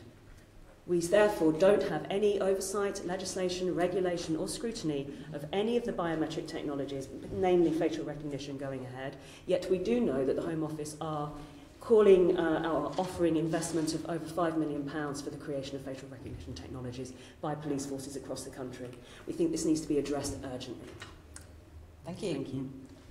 Yeah, I mean, I think that there's little to add about Renate. I think that you will find that pretty much most civil liberties and technology groups in the UK right now would agree with the analysis and actually are preparing to mobilise. We did run a small campaign at the time of Notting Hill ourselves. In terms of what else could be said is that actually there are, apart from being a really expensive technology and something that has, I mean, as a public expenditure, something that should be submitted to some evidence that it works. There are, the evidence from the US is actually that is quite mixed, and I think it would be important to understand, actually how much of this works. Particularly, there are concerns around racial discrimination, both in the overrepresentation of ethnic minorities in police databases and actually on the capacity of the technology to identify non-white faces. So those things I think that definitely should be addressed. I mean, the concept, US researchers are describing the widespread use of face recognition as the perpetual lineup, where every single person that walks down the street is now put in the lineup, like that you are made to walk and one person in the line is the potential criminal and everyone else is innocent. And I think that the understanding is that now basically as we walk down the street, we are all going to be in a perpetual lineup, and we find that deeply disturbing. The other area of technology, where we also have some concerns, it would be road pricing. I don't know if you were planning to discuss it here, but there is. But we obviously, I think pretty much everyone right now shares the concerns both about the traffic, pollution, the amount of traffic in the streets. But we looked at the London Stalling report from the Assembly, and what we found is that there is very little detail on how it could work, and very little detail, particularly when it comes to privacy and civil liberties, which is actually literally one line at the bottom saying that the implications should be looked at.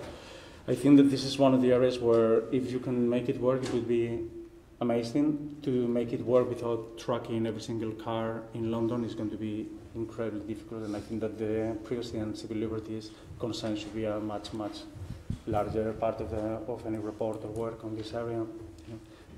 And I think that, for example, in terms of there are some ideas being proposed, like extensive use or more sophisticated use of ANPR, with differential pricing and things like that would not involve tracking every single car through GPS. But ultimately, it seems that the end game would be individual tracking, and I think that of course would be quite difficult to make compatible with civil liberties. I mean, it may work at some point, but it's going to be hard. Like I say, as a former transport campaigner, I'm aware the last time road pricing was talked about, this was one of the key public objections, is one of the key risks to doing it, and with the GDPR in place, potentially it's very difficult to make those two things match up. So TfL, have you got anything to say about how you're planning to do that? If I could come in there, we are very conscious that my team will need to put a lot of privacy input into thinking as it develops around road pricing. The fact that privacy is a huge concern around road pricing schemes as they have operated in the past. It is obviously very well recognised and accepted within TfL, and we will need to work through what the GDPR means and look at it in a different way, I think, and be very open about how we develop our thinking on that. So if I may say, I think that for us, in a case like this, you need to go beyond policies. I mean, I think that with all the respect to the Metropolitan Police, we find it very hard to believe that once that data is created, it will not be accessed for other purposes other than tracking. I think that you will need to really bake into the technology systems that would make almost like irreversible. Then that would come at a cost, of course, because then someone would say, here's the terrorists that did this, and we weren't able to catch them because the data was encrypted. And I think that the decision will have to be made that at some point you're going to have a loss of utility on the data. If you want to protect privacy, but I think that to say that you're going to go ahead and promise that you're going to protect the data from other secondary uses 5 years down the line, I think that no one working in this sector will believe that the protections will remain in place. Okay, well, last set of questions over to Onkar Sahota. I think this is sort of summing up on what we heard this afternoon. These questions are predominantly at Big Brother Watch, and also to the Commissioner and also to the Open Rights Group. Is there anything that you've heard this afternoon that concerns you, or that you feel that you're glad you heard it? Let's start with you. I just come back to the point that we don't understand what data is, really. We think we do, but we don't. And talk about general data, as I've already said, more often than not now means personal data, or data that can be used to identify people in some way or their movements. Whilst I'm very pleased with the work that has been done by TfL in relation to the Wi-Fi scheme and the genuine attempts to bake in privacy by design, as Elizabeth Denham mentioned, and the approach to informing the public. It's a good start, and it's a start that I would really recommend that everybody take something from, particularly with regards to the Data for London strategy. It is the absolute, from my point of view, polar opposite of the Data for London strategy, which is frankly incredibly poor and merely tips its hat at the idea of privacy and has no mention of security. Overall, I think this has been a really helpful session. I hope you listen to what everybody has said, and certainly inform yourself more about the GDPR and the impact and the positive impact that data protection has on all UK citizens before and after Brexit. Thank you. David? Yeah, I think that it has been very useful. Also helped to understand actually a lot more how the TfL and MPS work and the processes. I think for us, things that we would say, going back to some of the points I made before, we would stress the need to go beyond strict data protection, but for a public body, for scrutiny and elected members of the Assembly, to look at what the wider ethical issues around data, what are the impacts of the policies and how data plays there, rather than just looking at strictly whether data protection is breached or not, important as that is. I think that we are looking at the use of the impact of data in society nowadays goes beyond the strict breaches or the negative aspects, and we will look at ethics that go beyond the principle of doing no harm, but actually using data in a positive way to actually do good, rather than just don't do bad things. Second thing is that we find, again, going back to what Renat was saying, there is data protection in GDPR. It's got this principle of data protection by design, and one strong element there is minimization, data minimization, and we talk about the minimum viable data, and I think that in many cases what we find is that the opposite approach is taken. So I say, let's see how much data we can get, and later on we'll see what can be done with it. And we think that the principle should be the opposite, and actually the law says that the principle should be the opposite. You should see, do we really need this data? If we don't need it, let's not use it. And the final point, going back again to the data strategy, we also found it quite poor. The strategy theme 4 around public acceptance contained almost no real actions. It was all relying on external support for data protection, whether it's the London Catapult or the Royal Society. And we think that London needs a much stronger force of privacy, and we need a data protection officer, but not just a person or a tick box and exercise to comply with GDPR, but to start embedding privacy and data protection into the processes in a much stronger way than what is there. Thank you. Commissioner? Yeah. I can echo some of those thoughts. I think that data protection is not a tick box kind of exercise, and if GDPR is read properly, then it's about three things. It's about transparency, and that connects you with the trust that citizens have. in your organization. It's about more control for individuals so that they can take back agency when it comes to the use of personal information. And lastly, and I think one of my colleagues said this around the table, the biggest change in the GDPR is around accountability. And what that means is there's got to be structure and roles and responsibility and tracking your data and knowing where your data is. Privacy by design, mandatory data protection impact assessments, mandatory reporting. All this is about gaining the trust of citizens and customers in organizations that process their data. And this used to be, this discussion that we're having today, 10 years ago, backroom issue.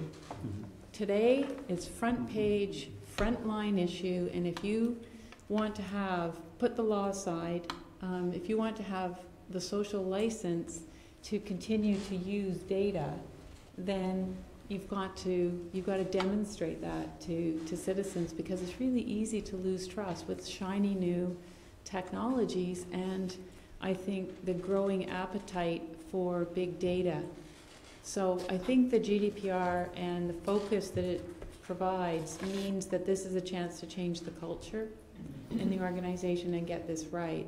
And that's going to give you the ability to say you've got the trust and show you're doing, say what you're going to do what you say, and then be prepared to demonstrate it. And that's really what the GDPR is all about. So thank you very much for inviting me to the discussion today. I really enjoyed it.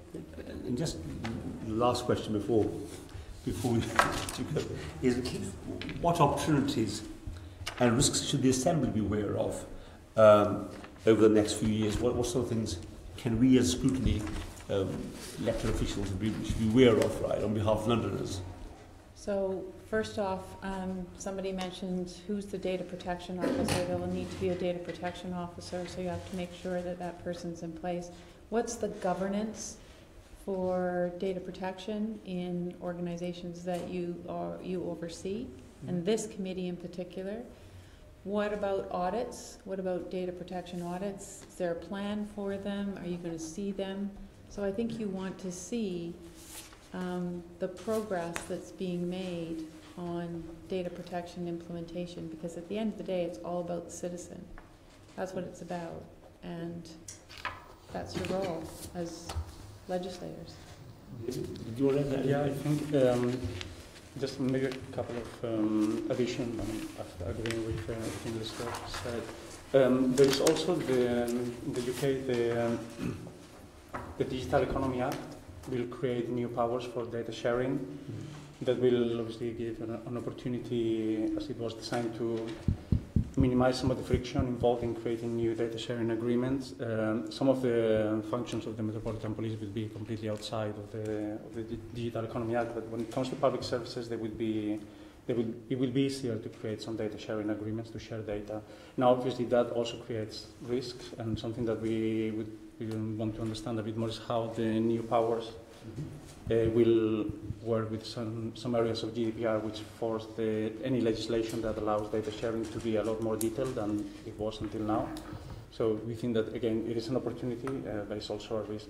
Any new data agreements, even if it looks that it's easier to put them in place right now, they still need to have safeguards. They still need to be limited, proportionate.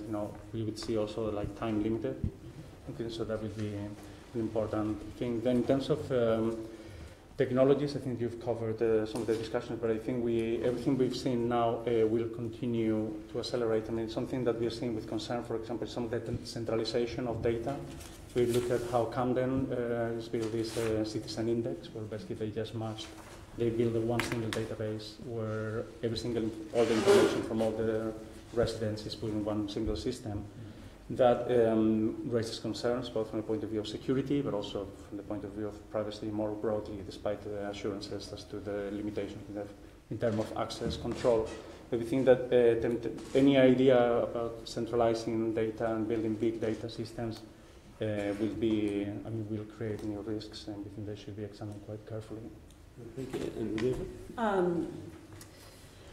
We to reiterate something I've said repeatedly, we have to understand that protecting the citizen isn't just protecting our physical well-being, it's protecting our data. Be that by installing and properly not breaking or undermining encryption, ensuring that policing for the 21st century isn't a case of investing lots of money in technology that actually isn't proven to be of any great value. I mean, don't forget, we were promised that CCTV would remove crime from our streets. It hasn't done that. It has become a tool to investigate crime that has already happened. And whilst that brings great value, don't make promises that don't stand up. And if the promises change, be open and honest about them. But also we need to be very aware that big data is not the solution to everybody's problem. Good data is very helpful. Accurate data and minimal data often will help you provide greater solutions than hoovering up everything. So of all the things that, in summary, really, that is a case of, as Elizabeth said, protecting the citizen, and that means protecting citizens' data. Thank you. I'll hand you back to the chair.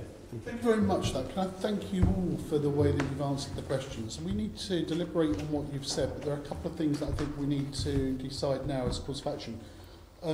Caroline Pidgeon is attending this meeting, but also we've got Keith Prince from the Transport Committee. It's quite clear we should keep some scrutiny focus on this issue in relation to TfL, and the same should be for policing and crime at some stage if we're going to keep the process there that people are on top. So can we give some thinking about that, of how best we do it?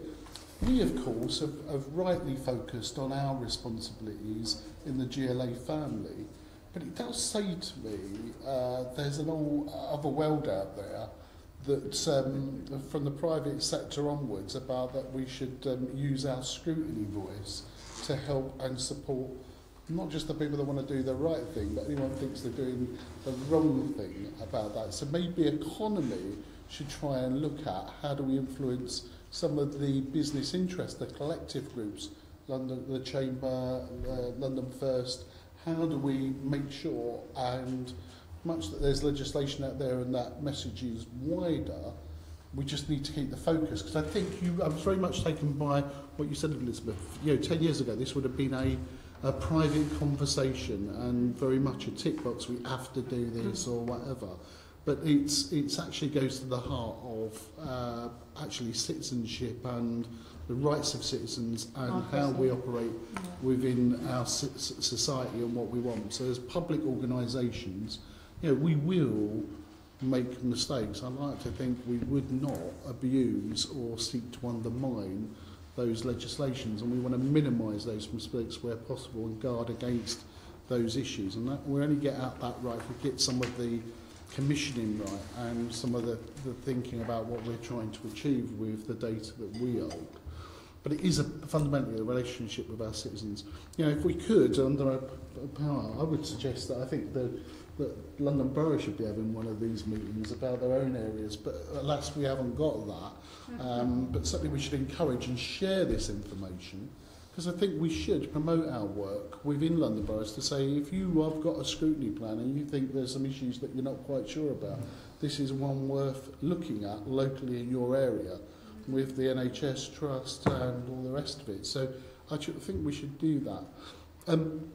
I feel we're coming on, we're going to have a letter to the Mayor at some stage around this. I don't think we need another session, but we do need to think about how do we try and build this into some scrutiny, routine scrutiny. Sean? Just to suggest that we also send what we write to the new Chief Digital Officer for London, who would, I think, possibly hasn't been recruited on the basis of keeping an eye on this area, but maybe somebody we could ask to look at it. Of course, it is a mayor's creature, and I'm all in favour, as people know, of the mayor's policies and decisions. I think it's wider than that individual. No, and I think it's something that we ought to look at, and I'm looking for the head of paid service around some of those issues about how professional officers act appropriately and take their responsibilities seriously rather than one. But we will look at that and I see what the right role to is. the Mayor. I'm not sure if that role is as envisaged as what we would envisage it as. I think the Mayor has a different version of that for that job. But let's look at that and examine that further and see if we can continue to make a difference. Yeah, so we'll look at that. So thank you again, once again, thank you very much for the way you have answered the questions. Thank you. I think there's a role for audit as well, just as the question said. Well, that's very good. We'll try and draw that together as we look at what you said to us as well. Thank you. We're going to do a quick changeover now because we've got another evidence session. You made the picture up top, right? Yeah, great. Good.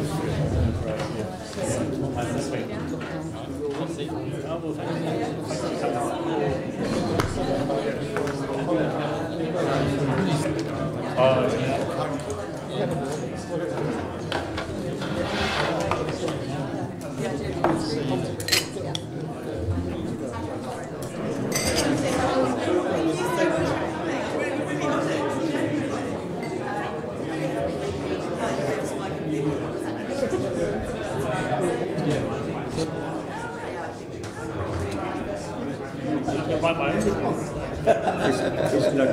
can't cover this. No, you can't. Yeah,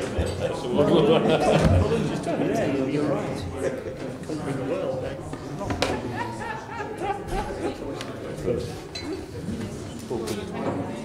Says this one.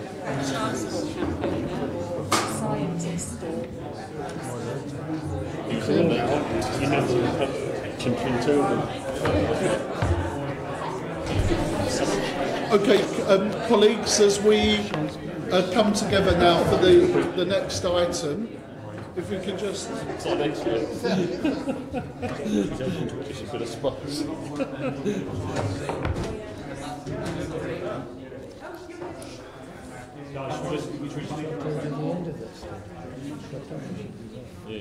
Okay, and just on that last item, just formally just to do that, the committee is recommended to note the report and the background of discussion with the invited guests, along with my subsequent commentary and the other suggestions by Assembly members to note the subsequent discussion and where take actions arising from it. Let's move on to item 6 now. Welcome Steve Ham from the London Resilience.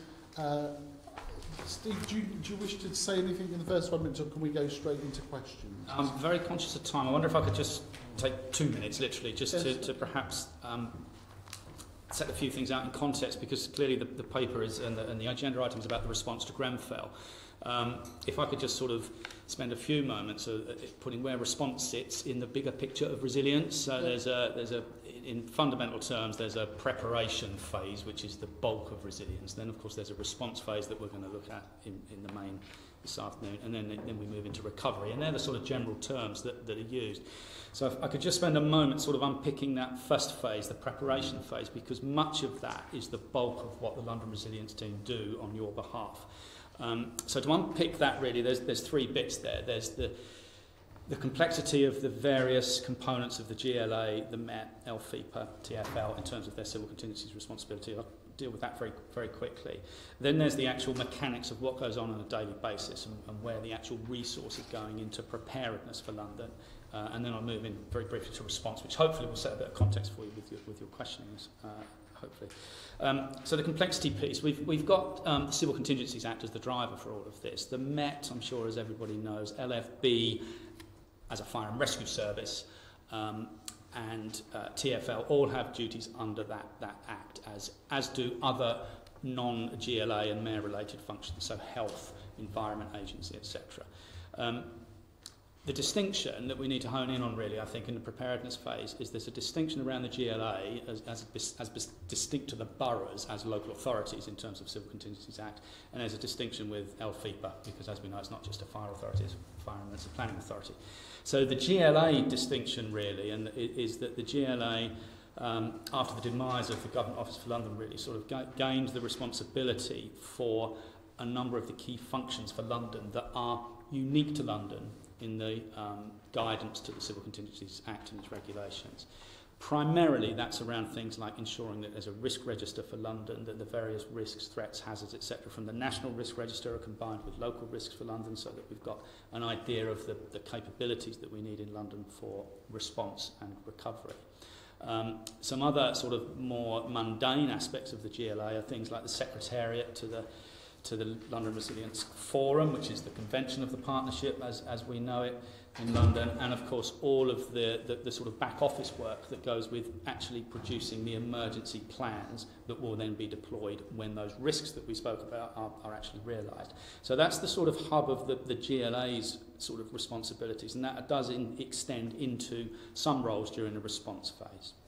LFIPA, it's worth just touching on LFIPA as a functional body because the EP element of LFIPA brings in a duty, and it's Civil Contingencies Act duty, to act as a coordinating function and support function for the London boroughs. And again, that's unique in the Civil Contingencies Act because of obviously the complexity of the local authority structure in London. So the other large metropolitan areas don't have sort of borough level resilience forums, etc., like we do in London. So there's a need to coordinate that. That falls to LFIPA. Conscious that clearly, whatever happens in London happens in a borough, then that borough coordination function is one that obviously will be, I'm sure, subject to some discussion this afternoon, and it's also something that is worth singling out as it's the LFIPA responsibility. That is planned to transfer to whatever subsequent arrangements come from LFIPA. So with that said, the day-to-day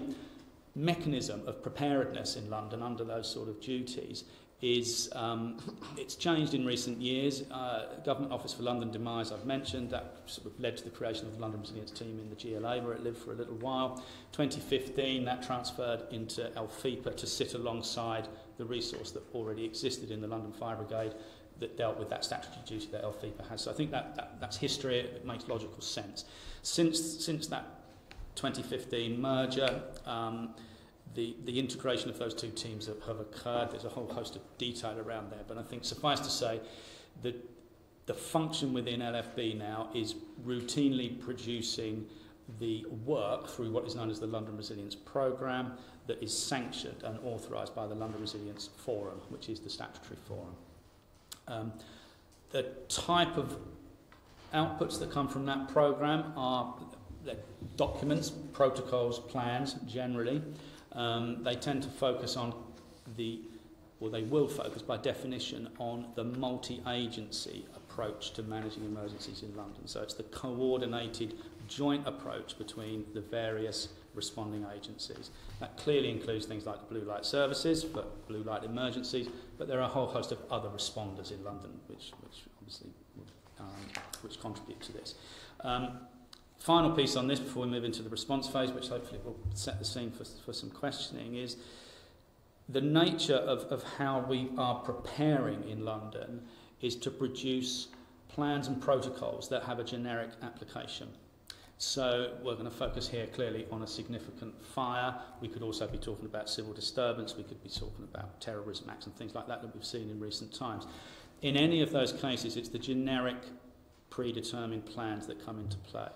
There are a number of those which fall into a sort of category of supporting plans. So the Strategic Coordination Protocol is probably the prime one, which describes how the various agencies in London can come together, how LRT can support those. We have recovery coordination protocols, which need to be implemented at the appropriate time. And then we have a range of sort of specific plans. So some of the ones that have been implemented in recent times, humanitarian assistance, we've seen those pan-London plans implemented for a range of things, from the terrorist attacks, obviously. In Grenfell, that was a major consideration. Shelter and accommodation, that type of thing, is a strategic plan that can be implemented in London, as can mass fatalities, mass casualties, evacuation. They're all predetermined plans. So with that sort of background, I thought that might be useful to explain that that's where the bulk of the day-to-day activity of London Resilience's resources go. And then we move, of course, into a recovery phase, a responsive recovery phase, when an event occurs, such as Grenfell. Well, thank you very much. That's very useful. So we're going to concentrate and focus on the post-initial operation. I know it's all operational there. Really about the support to victims, then possibly relatives. So the immediate early hours whilst the tragedy occurred, we've got a number of people that need some support in some way, and how that develops over the days and who does what within that. So that's what we're going to focus on. Depending on this session, we may well be inviting some other people to come and talk to us. Do you know what I mean? We just want to think and get an initial view from your perspective of really. So can we go back to the morning of Wednesday the 14th of June? At what point was the London Resilience Group duty manager contacted and by whom?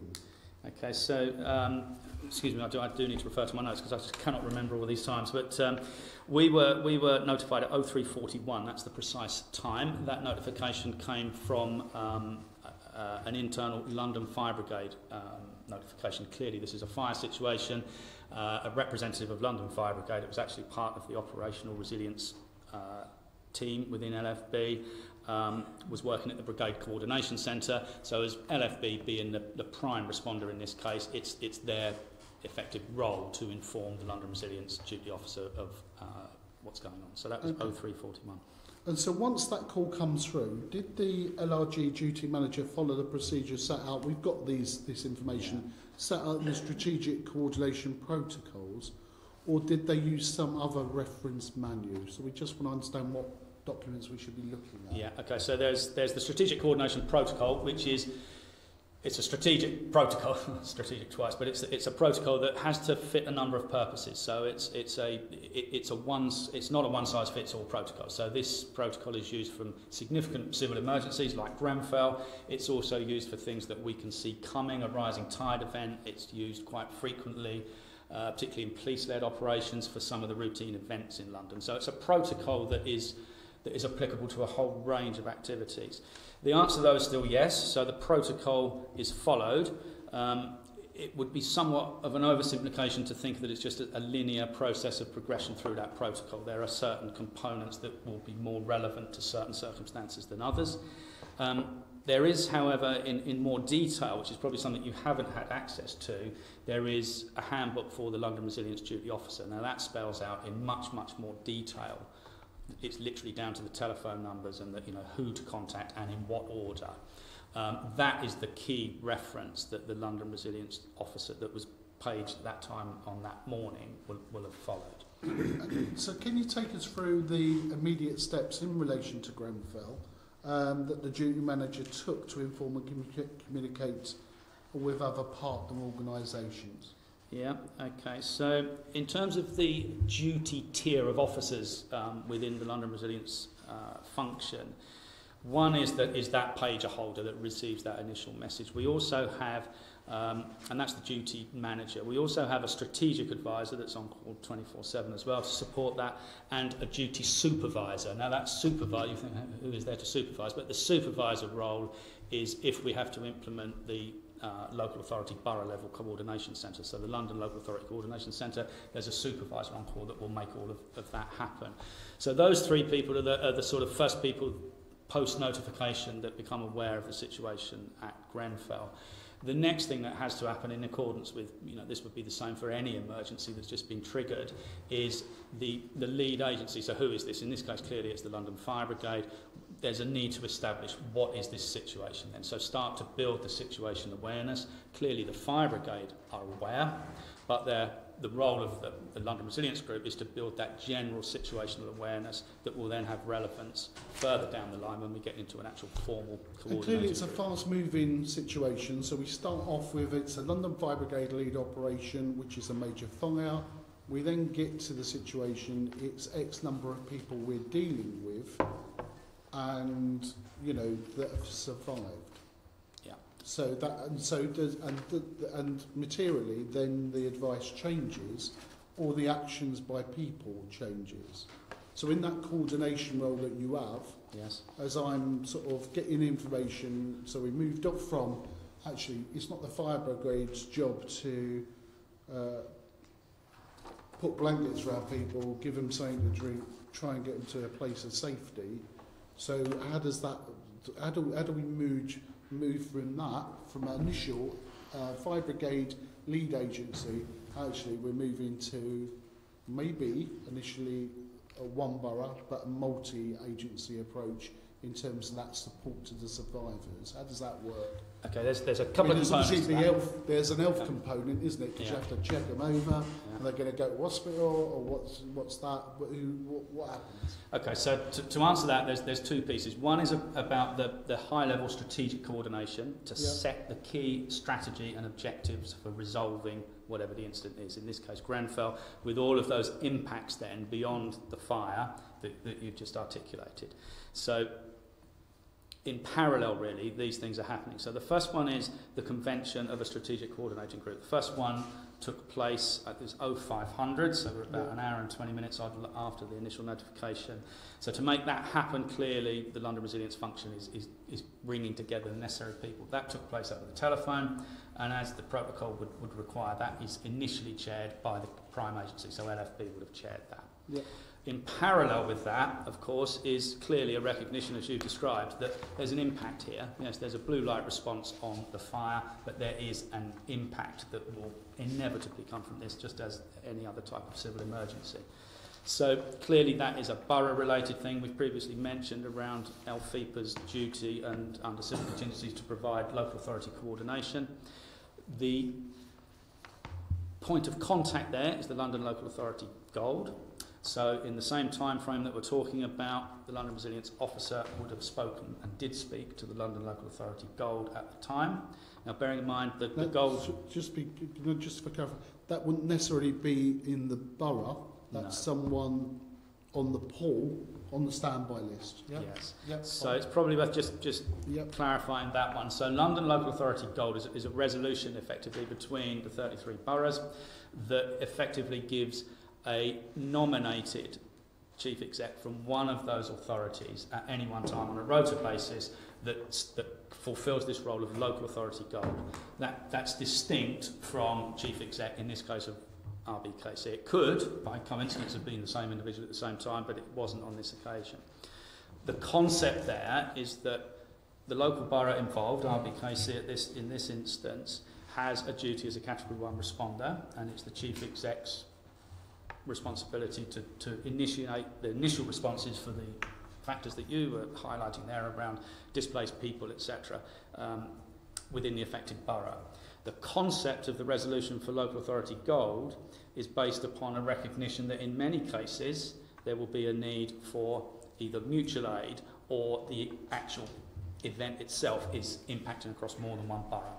That requires clearly coordination, because if you've got more than one borough involved in the response or mutual aid arrangements to an event, it has to be coordinated, and that's that duty of LFIPAs. So the conversation with London Local Authority Gold and the affected chief exec in RBKC was going on, as was the arrangements for an 0500 coordinator. So that, the meeting at 0500, is that in response to the blue light services? They declared a major incident before that, presumably. But is that the blue light coordinating group set up, or is that a different group? How does that work? What's its role? If it's a major incident, do they blur into one another? How does it... Okay, yeah. Within the protocol that we have, there are 5 levels of strategic coordination in London. Level 4 and level 5 are very, very similar. If we looked at it in a linear, progressive way, when we got to level 4, that is effectively the blue light emergency services and what's known as a gold coordinating group. That happens on many occasions where the full potential of a scenario has not been realised, maybe, or it's a precautionary thing. In the case of Grenfell, not effectively, in reality, we went to level 5 straight away, which is the full strategic coordination group. It's chaired through the protocol by the key agency, in this case the fire service, but it was more than just the blue light services. And that continued on, and to the key meeting, really, I suppose, the beginning of the recovery period is the 5 o'clock meeting. Is that really roughly about... Yes. I mean, it would have been before in different ways, but as you move from dealing with the incident and the time it takes to deal with everything there, you're starting then to realise, well, you know what you face because you're dealing with the incident, but that recovery period of another phase, I'm not sure what you emergency people would call it, but it seems to me that you'd start, seeing where things are at. Yes, you're absolutely right. It is the recovery phase. So it's not a transition, an absolute transition. There's clearly a sort of building up of recovery. So Grenfell recovery, if we look at it right now, is still in train. There's a recovery coordinating group still running. There's no response activity, as it were, at Grenfell really. But that transition, depending on the nature, certainly in Grenfell, was going to always be clearly a long transition, because there's a lot of response work to do simultaneous with the ramping up of recovery. The point I think to make is that within the protocol and the norm of a strategic coordinating group, even in the heat of the moment, so the very first time that the strategic coordinating group meets and sets its strategic objectives, recovery is an agenda item. It's a standing agenda, but the agenda item for recovery is clearly generally very, very a very quick consideration of recovery at that initial stage, because in many cases you're still trying to get to grips of what the actual situation is. But transition to recovery management and implementation of recovery management protocol inevitably will be further down the timeline, and as you say, late in the afternoon on the Thursday it became reality. And just in terms of us, so in answer to an Assembly member, Andrew Boff, has been talking to Jeff Jacobs at the paid service, and the timelines here. Roughly the time taken to establish the London Resilience Group is about three hours. That's not unusual, is it, in a critical incident of where people come together, as they're dealing with the response. When we move to that recovery, it's roughly about right. Yeah, I think the first, we need to be careful with terminology. So the London Resilience Group is a function within the London Fire Brigade. It doesn't have a command and control role. The important one here is the strategic coordinating group. It might well be that and that group, in this instance, actually, the first one, albeit it was done by telephone because of the circumstances, 5 o'clock in the morning, that's an hour, well, in terms of notification, it's an hour and 20 minutes. In terms of the incident, you're about 3-4 hours in. That's par for the course, I would suggest. There's a number of comparisons we can use just through 2017 with some of the other events that have happened in London. Okay, and then just take us through in terms, so we've got the strategic coordinating group at 5 o'clock. It then meets again at 6:30 and then at 8:30. And of course, the conversation may well change during that. Can you give us a flavour of what those changes that we might have expected during those meetings? Yeah, so the tempo there is every sort of hour and a half, 2 hours, which is usual.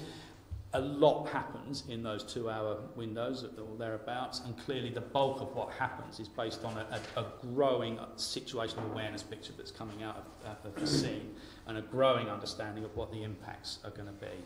So what we would expect to happen in those SCGs is that as each one takes place, the strategic objectives are continually reviewed, but moreover they're sort of fleshed out into, okay, what are the actions now that are needed in terms of a strategic coordination. So at 5 o'clock, the Fire Brigade are leading those discussions. Are they still leading those discussions? Because I'm getting a picture here. Does it change who chairs the meeting as the situation changes? Or does the Fire Brigade continue, but doing it in a multi-partnership way? Because the book says this is what needs to happen. So I presume at some stage, earlier on that would have been decided. At 5 o'clock, the police say, we've secured the perimeter of a safe zone, because while you firefighters are still doing what you need to do, the council say, we've initially got something set up, and then we go through some of those issues. Is that roughly it at 5 o'clock, and then we actually step up a gear a bit at different actions? How does that? So the chairing of the SCG, the first one will always be the agency that has primacy. The lead agency. At that meeting, and even in advance of that meeting, in conjunction with the London Resilience Officer, there will be, who's going to chair this going forward? So the LFB chaired the first one. Subsequent ones then were chaired by the Met. And then we eventually got into chairing with recovery management groups as well, with local authority chief execs, etc. So the chair changes, and the chair can change, according to circumstances.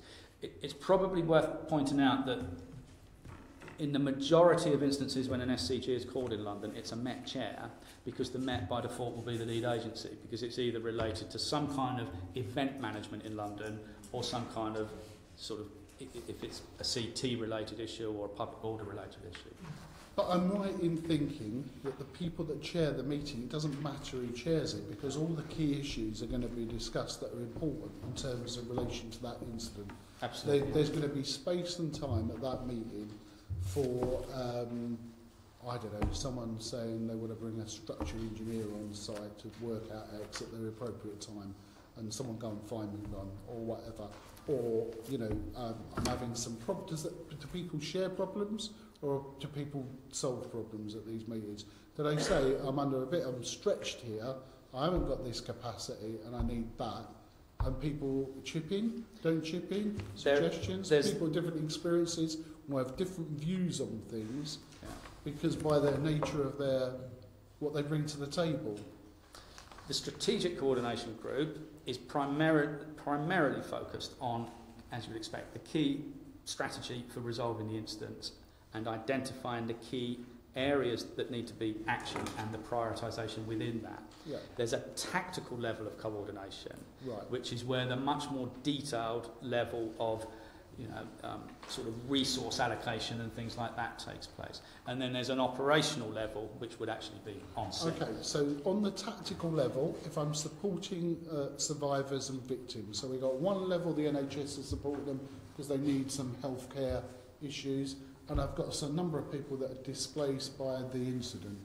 And so that would be dealt with within the local government family, and below this strategic subgroup, can I envisage then a little working group working their way through the issues of what they may find in outcomes? Yes. I.e., I've got no money, I've got no, it won't be initially at 5 o'clock in the morning, that will come later, but that's where that there'll be a subgroup, is what you're saying. If we go back to the fact that there are standing plans, so humanitarian assistance is a plan. It has a scope and it has a predetermined methodology and structure that could be stood up at the tactical level in an affected area.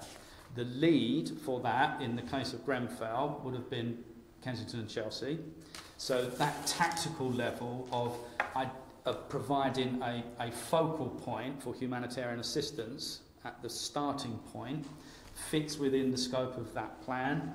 The plan was initiated and led by RBKC at the locality. The strategic coordinating group is located distance. It's not at the scene. It's located in a Metropolitan Police facility in Lambeth. So the strategic focus in the SCG, the Strategic Coordinating Group, is all about let's keep the high-level picture. Okay, I get the high-level picture, but if I'm in K&C, my point person, if I call them that, sitting in Lambeth will be the London Council's goal person, I presume. Either at the end of a telephone or physically in that meeting. Yes. So I might not have a K&C person there because I'm dealing with it on the ground. I ain't going to send someone away over there to do it. Maybe, but it's unlikely, isn't it? Yeah, I'm going to have to say it depends, and I'll have to explain why it depends. So, in the strategic coordinating group, absolutely there needs to be representation from the local authority affected. Yeah. There are two scenarios that can pan out here. The first one is that the local authority concerned determines that it won't invoke the local authority goal arrangements, which involves the mutual aid and the gold resolution, and that it will represent itself effectively at that strategic coordinating group. So that's what happened in the case of, certainly in the early stages of Grenfell. Hold on. Oh, sorry. So, look, please, who's invoking what? Does it need K&C to invoke the local government goal group, or do you, no, it needs by K&C. your virtual saying, actually, we've got a bit of a problem here, and contacting London Council's gold representative to say as the first point, because that's part of your reference group? Who invokes who? The chief executive of affected borough has to invoke the London Local Authority gold arrangement. Interesting. Right, okay. So that is... But you're still ringing those persons. Yes. So I might, thanks for the tip-off, I'll wait for a phone call. Is that how it works? In effect, the London Resilient, my staff will get everything in place Ready. should Yeah. the local authority chief exec concern Okay. activate the London Local Authority Gold And arrangement. just before I pass on to colleagues then, so when did local government first take the chair of the strategic coordinating group? On the SCG, they took recovery coordination on the Friday. I'm going to have to look behind me, Toby. I'm not sure. I don't think we ever did it. Was it police all the way through? Yeah. So police chaired strategic coordination group right the way through, because clearly it becomes a criminal investigation and all of that type of thing. Yeah. Local Authority Gold did step in. London Local Authority Gold, not RBKC, and chair the recovery coordination group, which stood up on the Friday. Now obviously you're going to do your learning lessons bit, we'll come back to later. K&C are doing their learning lessons bit. When did K&C first meet to discuss the response? Do we know? Have you managed to find that out? Within K&C on the morning of the fire, I don't know. I couldn't give you that detail right now. No, I don't know. Okay, all right. Okay, we'll need to come back to that, I think. Okay, over to you, Sian. Yes. I wanted to ask a couple of questions about the sort of humanitarian stuff on the ground. Yeah. We can see from the answers, the rundown of each meeting, that the first meeting that the British Red Cross were in was the 0830 meeting. And can you explain to us who and by whom was actually tasked with supporting the survivors and setting up the rest centre, which became a focal point? So the rest centre stuff is part that humanitarian assistance plan will include predetermined approaches that have been agreed by local authorities. I should mention that for each of the Pan-London plans, or capabilities as we call them, there's a lead partner within the statutory partnership. The lead partner for humanitarian assistance is local authorities. So local authorities themselves own the plan, in the same way, for example, that Metropolitan Police own the Strategic Coordinating Protocol. So there's a lead agency that is by level of appropriateness really looks after the various capabilities. So local authorities, because the task of providing humanitarian assistance is going to fall to local authorities, it's local authorities that are the lead agency for producing that plan. Is that the same thing as the local authority goal? No. Right. So it's the actual local authority on the ground? Yes. So the local authority concerned will be able to implement the humanitarian assistance plan. You assume, and you're hoping that the local authority will be capable of doing that? Yes. Right. And then if we look at other events in London recently, if we think of something, for example, like the Croydon tram crash, Croydon will have implemented some form of humanitarian assistance. The issue is one of scale, clearly. So there's a limit to the ability of any one borough to provide humanitarian assistance, and there are metrics on that, but there is a limit to that. So I'm familiar that local authorities have a plan for like rest centres. They're named. The Red Cross is called in when it reaches a certain scale. Is that right? When there's the two levels here, so at the strategic coordination group level and the tactical coordination. At the strategic level, deal with that one first. When a strategic coordination group is called, the invitation goes to a predetermined list. It's the entire representative of the partnership. So the voluntary sector, including the Red Cross and others, will be part of that. So there's an opportunity there. Whether they can take it at 5 o'clock in the morning is another matter, but certainly once you get into a normal tempo, representation at the strategic level will include all of the relevant members of the partnership. And they're told straight away? Yes, so that mechanism to alert people is there. Of course, not every organisation is a 24/7 response organisation.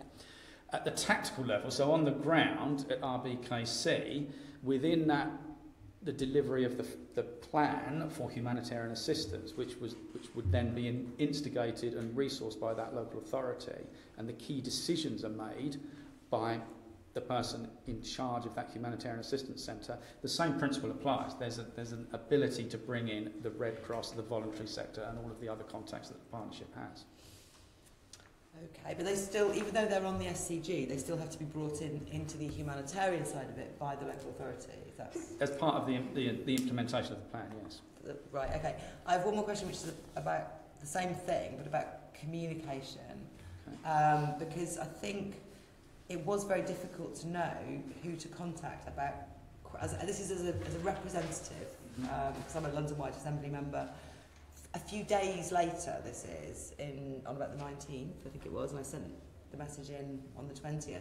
People called me and said, this is wrong, the local community need more traffic controls, there's not enough things of a certain kind at the rest centre. I spoke to volunteers at the rest centre. People wanted me to pass on this information, and I'm the representative, and I thought, well, I will. I had no idea who to pass it on to, and that was a real issue. And in the end, I sent it to the Red Cross, who I'd met, who were the only people I could speak to on the ground. I got it through to the Red Cross Gold Commander, and I sent it to the Mayor's office here, who I think sent it to the local authority Gold. Now, I'm not even sure from talking to you whether that was right. Obviously, the message got through eventually. Things were done in response to my queries. It's just an example, but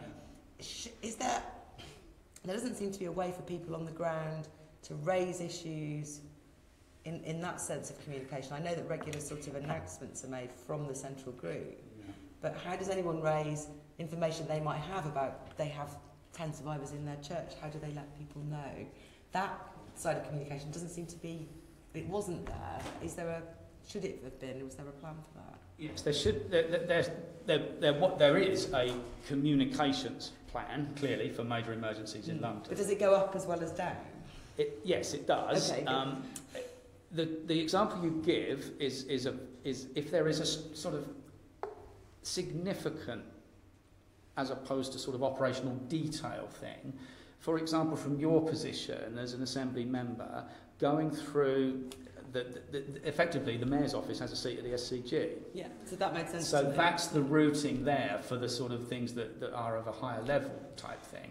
If it's an operational thing, there's some people in the church down the road, are you aware of that on the ground?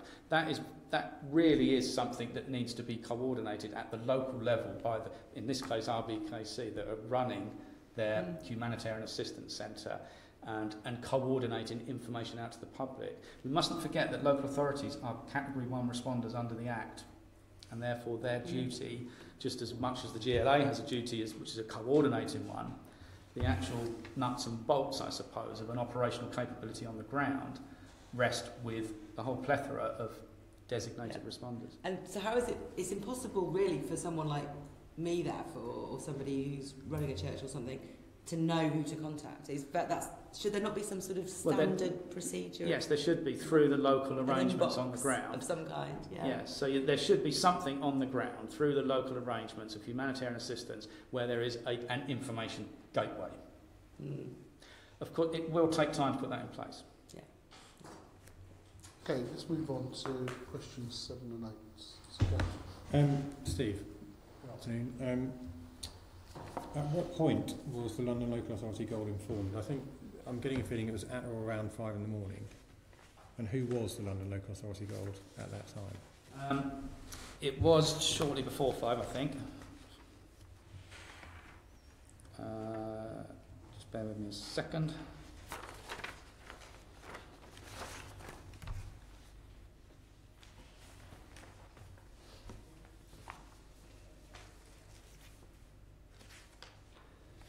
Toby, have you got that there? Sorry, I can't find it.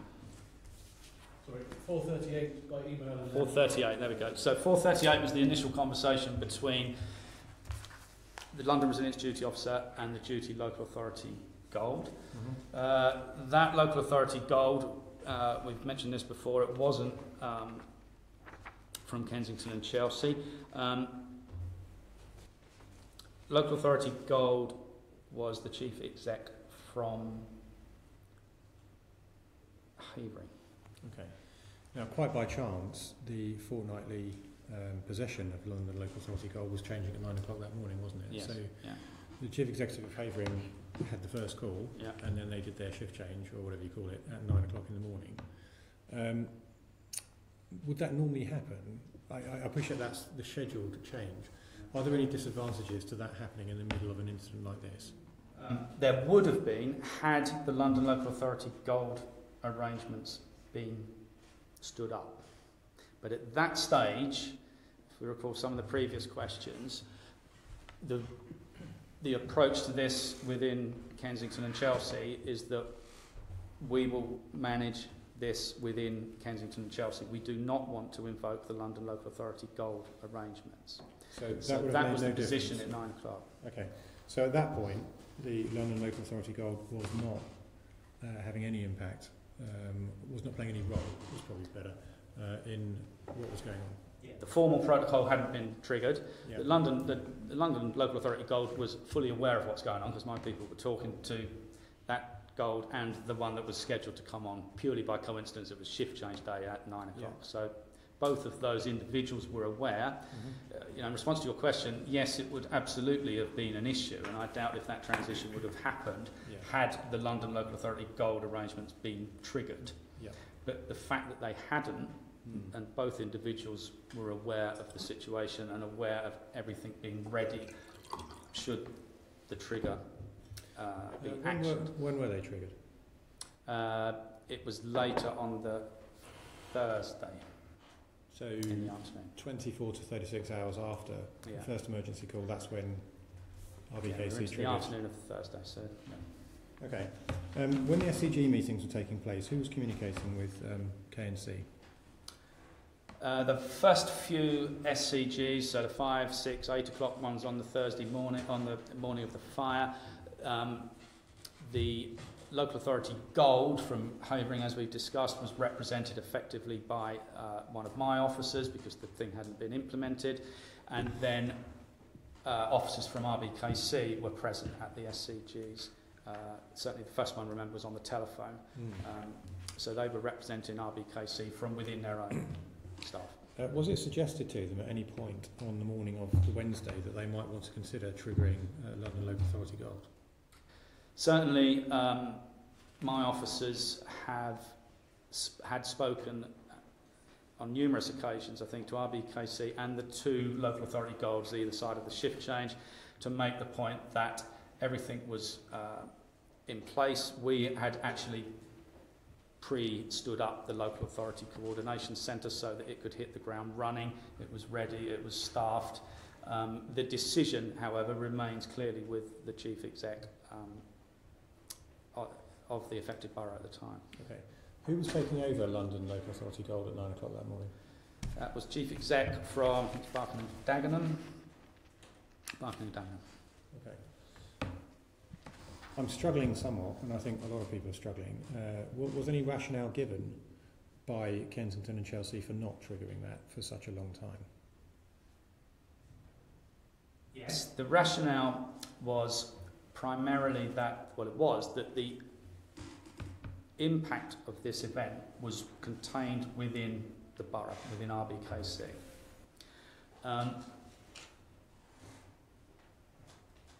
Probably worth pointing out that if we look at perhaps other incidents, that's not unusual. Not always is the full local authority gold structure initiated. So for Westminster Bridge and for London Bridge and Borough Market, we didn't, or the local authority concerned, so Westminster and Southwark, didn't feel that they needed the London Local Authority Gold because the incident was manageable from within their own borough. So that sort of topographical rationale is not uncommon. There are perhaps other elements to a decision, but clearly my role is not in the decision making, but the rationale that was given was that the fire and the immediate area affected by the fire was contained within a single borough. Yeah.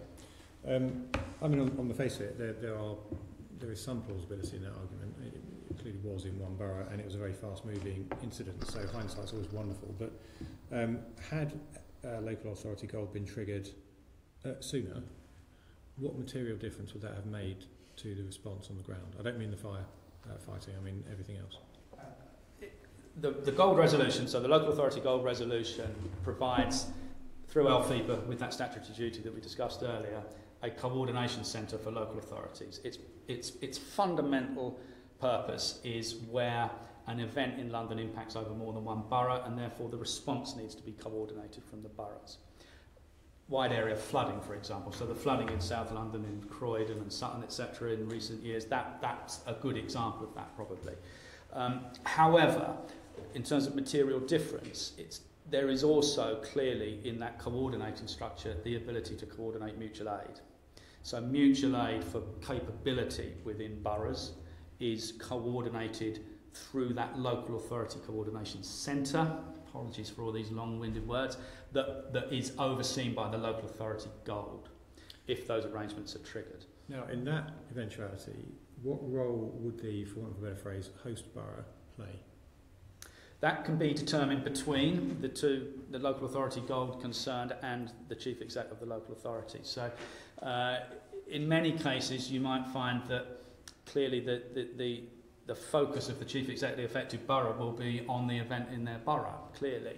The local authority gold, the whole sort of rationale behind the resolution between all the boroughs is that then provides an additional layer of chief exec capacity with predetermined sort of delegated authority to spend on behalf of other boroughs, etc.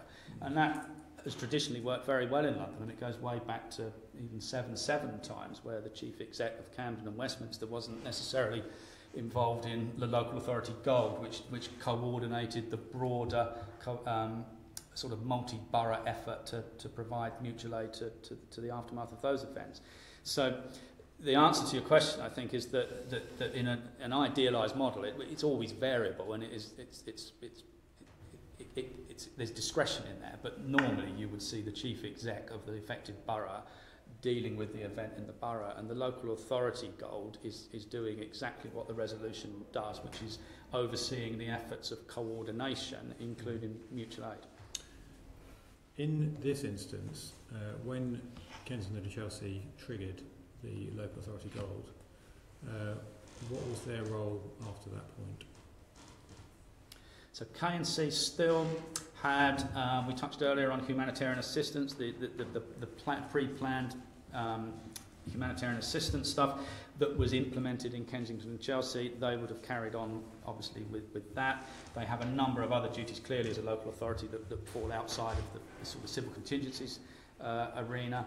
But certainly in terms of the emergency response phase, K&C still had an active role in humanitarian assistance, evacuation and shelter, which is another of the key plans. So they were involved in the management of that, as you would expect, because that's within the affected borough. Okay, thank you, Jane.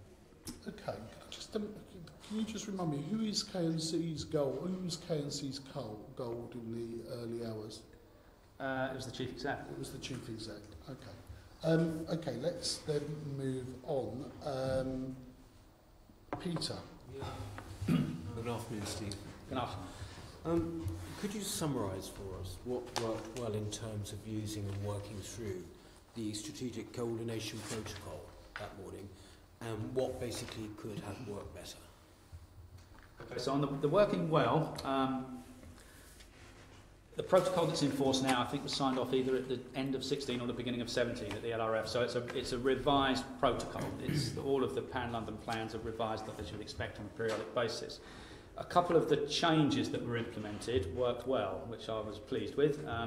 This isn't the first time it was tested. It's clearly been tested through Croydon and the other events since then that have happened in London.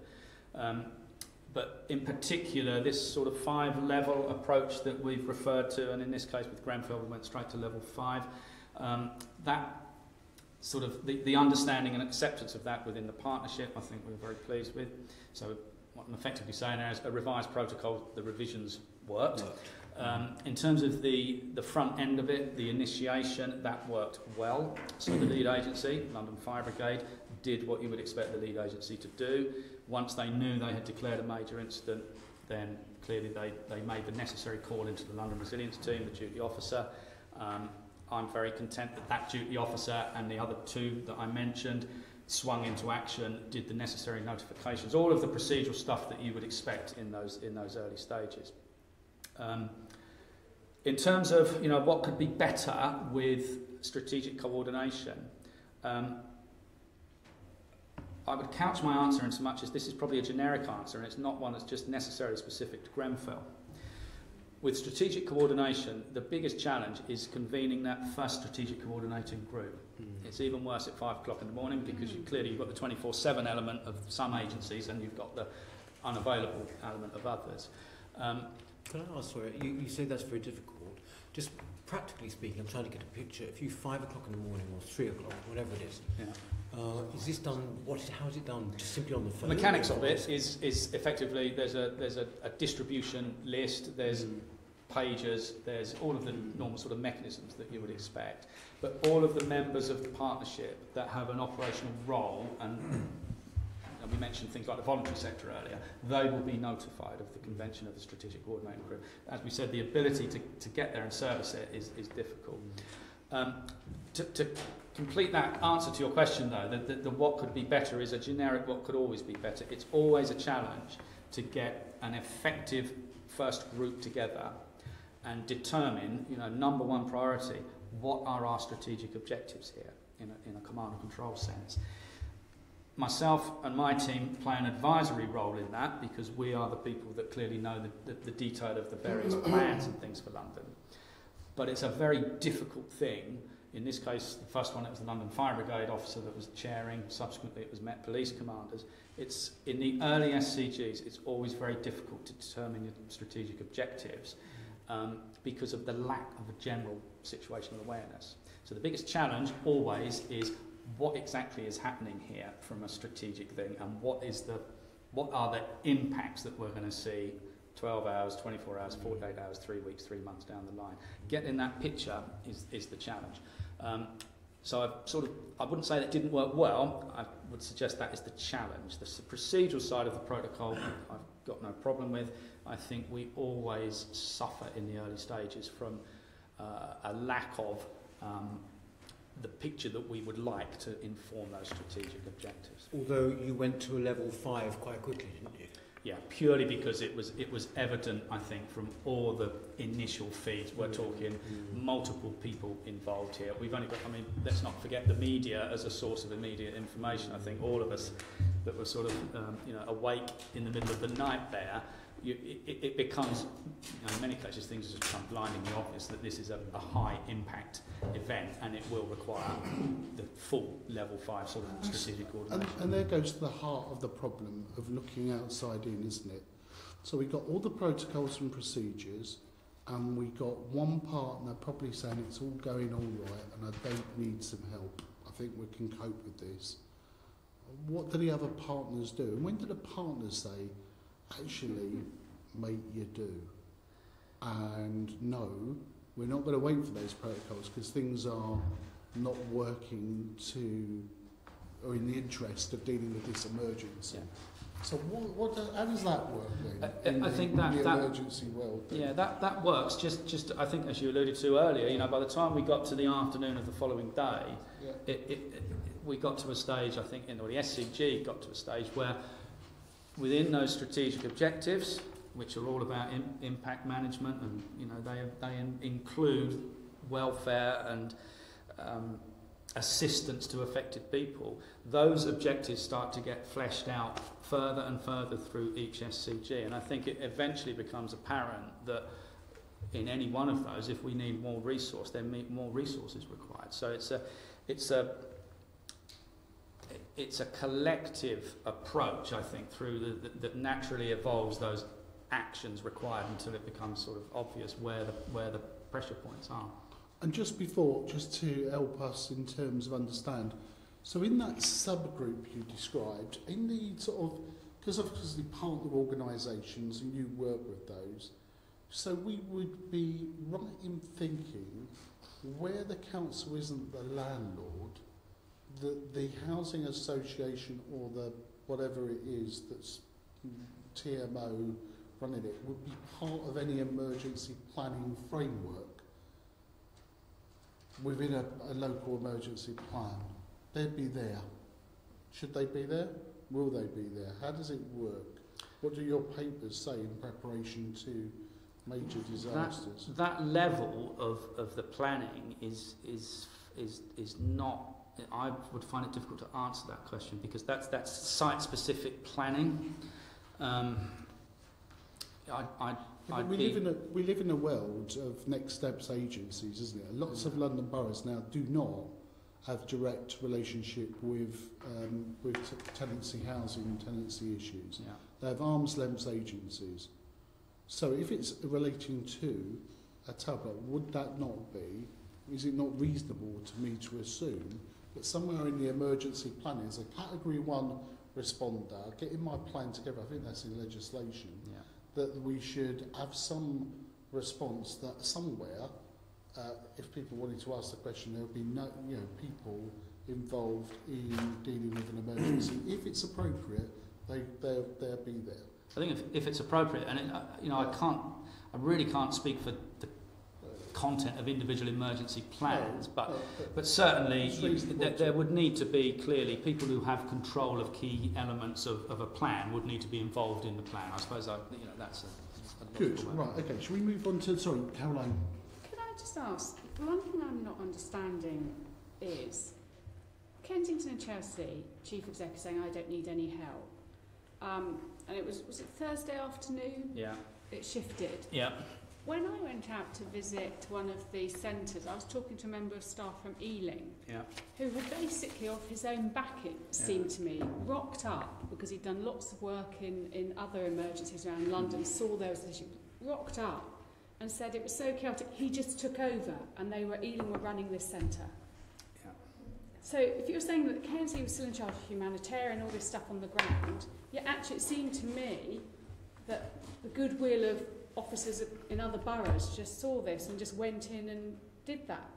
Is that really what went on? So though KNC are saying we're in charge, actually other boroughs were already coming in. Tasks were being done by volunteers as well. Yeah, so there are two things there. Yes, you're absolutely right. So I think there was what you've got there is mutual aid happening without the chief executive KNC authorising it effectively. Yes, and without the coordinating function, which is the one that LFIPA provides and that my staff have the ability to staff up and was stood to, without that, being really drawn in to assist with those things. So it was a little bit ad hoc in those early stages, clearly, as you described.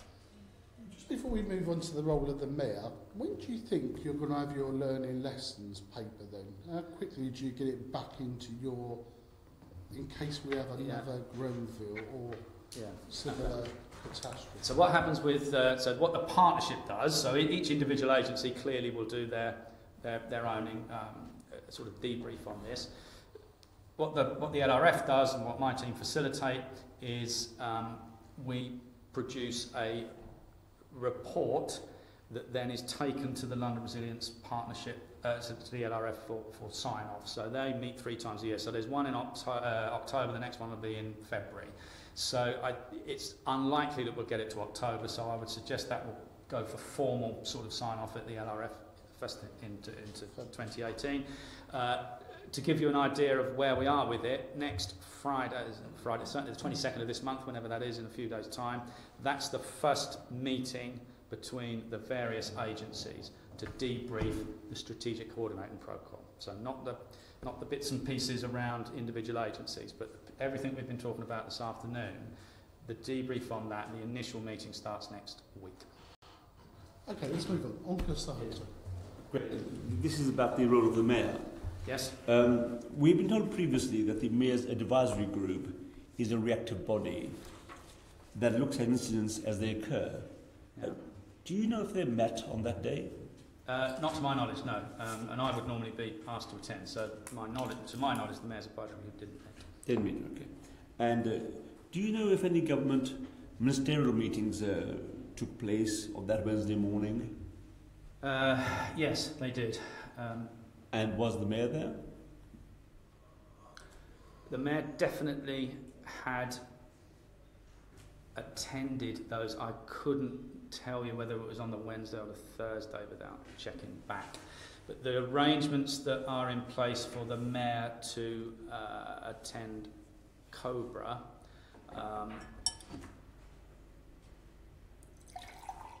sorry, I'm just thinking back. Certainly the mayor definitely attended Cobra ministerial meetings when we had the sort of post-Manchester move to critical stuff. I'm not sure if the mayor did attend ministerial meetings, on Grenfell. So can I help the mayor?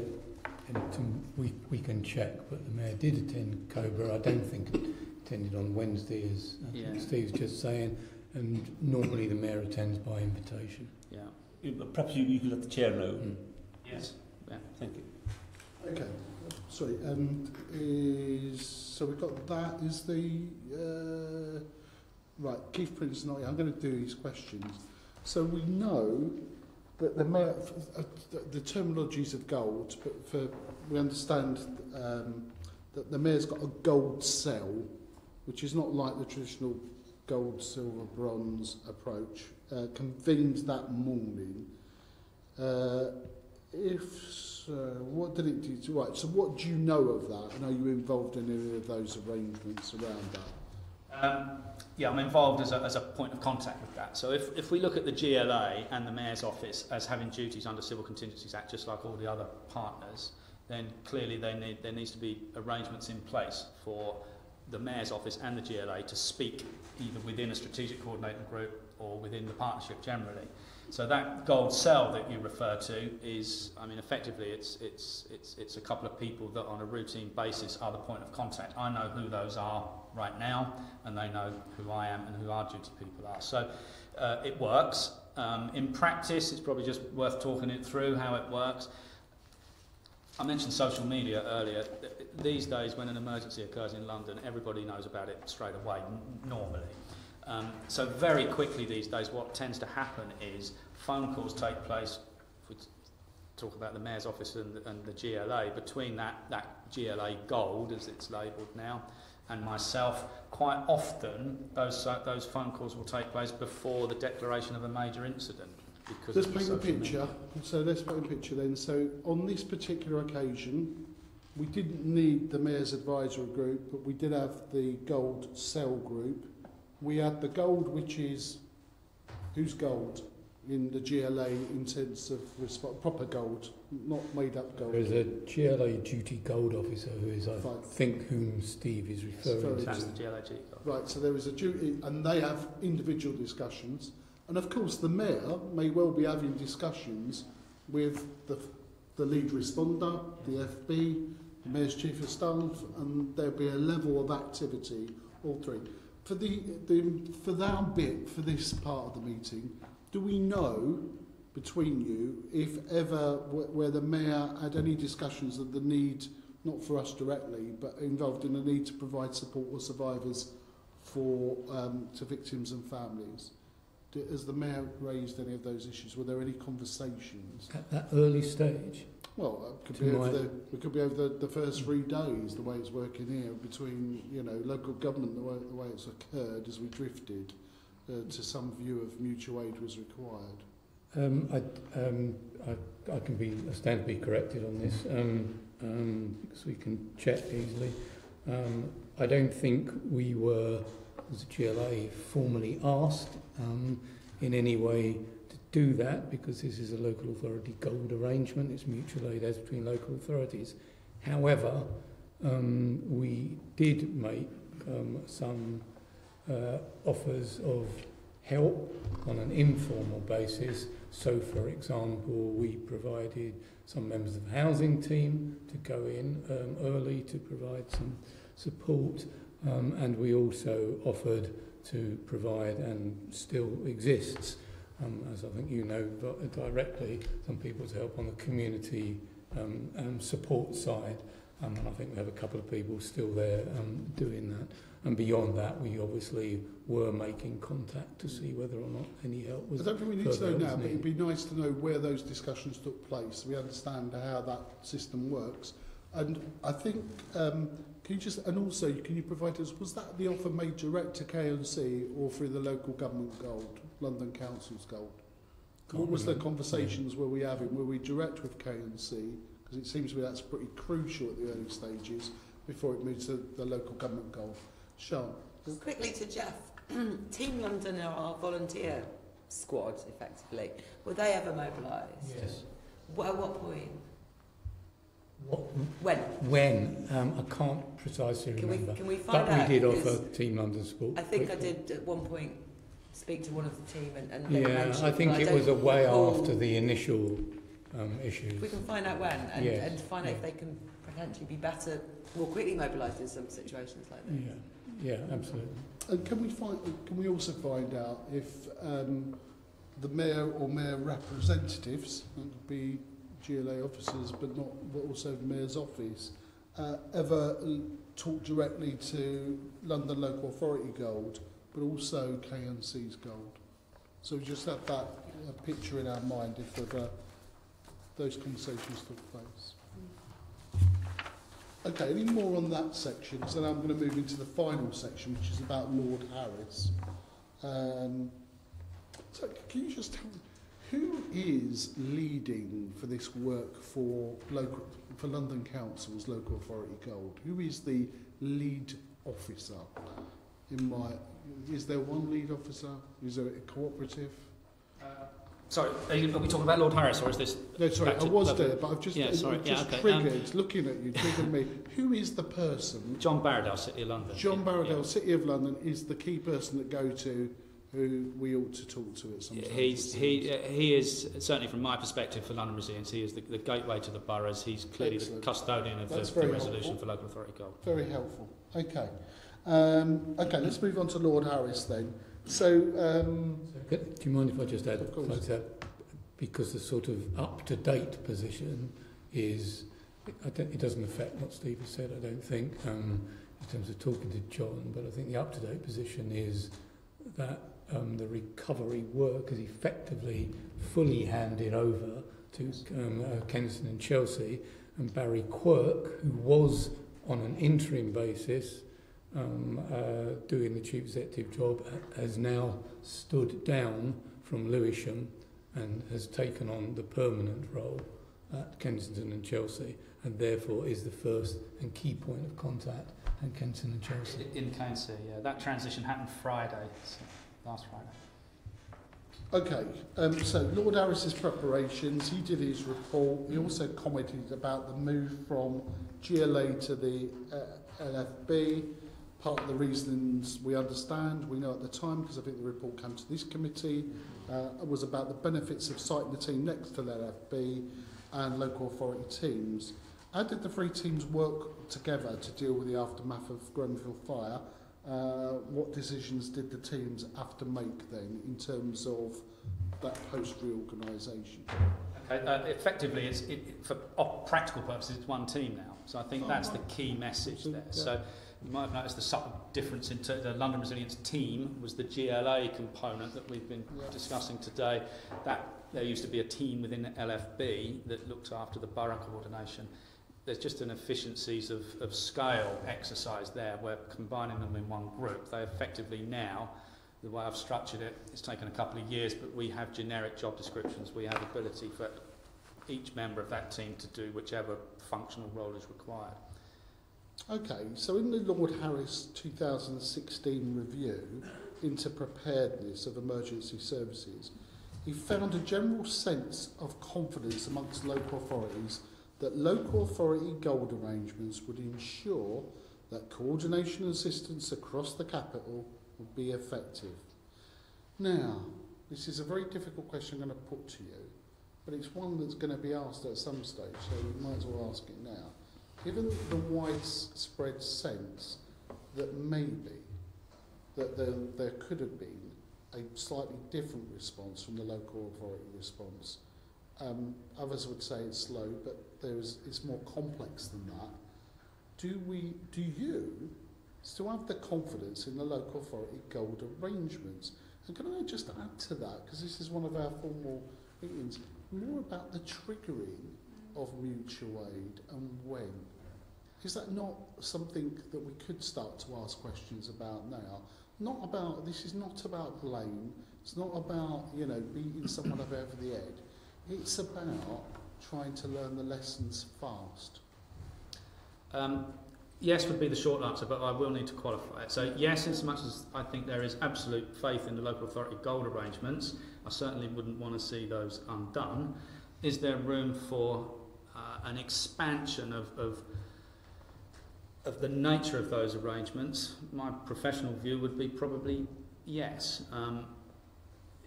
If you don't mind, if I can just bring in a couple of other factors that might qualify that, there are a number of considerations, I suppose, about local authority capacity to respond, which isn't born just out of Grenfell. I think there's clearly a focus on that within the Cabinet Office and the Civil Contingency Secretariat there that clearly sort of have ultimately the eye over the Civil Contingencies Act and how it manifests itself in localities. Certainly, David Bellamy and myself were asked to visit CCS last week, it was, to talk through in outline terms our views on perhaps what might be better sort of arrangements in the future for local authority, not just coordination, but moreover capacity to respond. And obviously there are a number of views that I have and I think others have on that, but suffice to say it is a live agenda around local authority, capacity, arrangements for mutual aid, not just in London but across the nation, you know, right up to a national level. So within that sort of context, I know that certainly John Barradell is looking, the word is reviewing the arrangements with local authorities in London. I haven't yet met him since Grenfell, but that is due somewhere in the next few weeks. So there is, I think, already a momentum perhaps around, you know, not in a critical way, but in a realisational way that, you know, this is not just about where an incident takes place and which boroughs it's in. It's about where the capacity comes from to handle it. And if it gets really significant, as we saw with Grenfell, then sometimes that capacity may need to come from not just within London but from elsewhere. There are similar approaches to that level of pre-planning for capacity, certainly in blue light services, police, fire, NHS, mutual aid arrangements on a national basis. So I think there's an agenda there. I have some ideas and views on how that might manifest itself in London. Clearly that extends up to departmental level for how it might work, you know, across the country. We'd like to see those in writing to us about those views, even if you want to say these are initial views and they've got to be shared, and they are, of your, you know, your team. I think we'd welcome that. And could you also add to that about, you know, I'm a great believer in self-improvement and, you know, peer review, but clearly sometimes self-assessment, peer review might not well be good enough in terms of some of these issues, and, you know, we'd like your thoughts on that in terms of how do you know that your organisation is fit for purpose, or really up to tackling some of the tasks that you're going to face? I think that question is one that, again, I have some views on, and I'm not alone in these views. The Civil Contingencies Act is an absolutely fine piece of legislation. It creates a local resilience partnership, it convenes through a forum, and it puts duties on those that need to be there. But that's where it stops. There's no assurance over what actually happens. I'm certainly keen, because this is London as much as anything else, that we have some kind of assurance regime over that. I'd say I'm not alone in that. One of the things that I'm involved with, that, along with some colleagues, is the Cabinet of CCS are developing a British standard. So the BSI work, so I'm on one of those committees.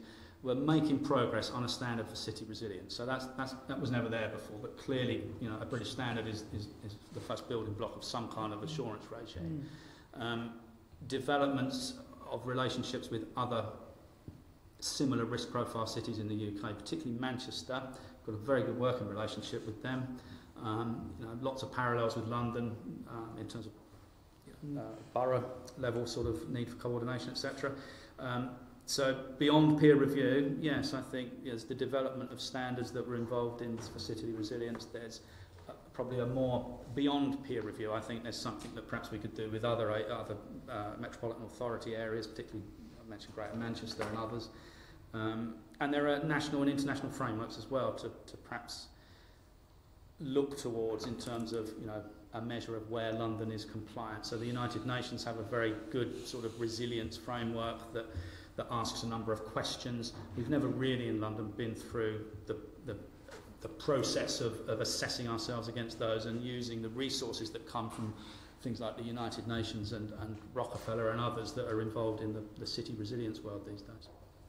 So I think it's fair to say, in the way that you've answered questions this afternoon, that there will be changes to the way that we work, or further guidance, maybe further testing about that recovery phase, and then about the crucial issue of intervention mutual aid. Who triggers which? Is that fair to say we're going to be looking at that?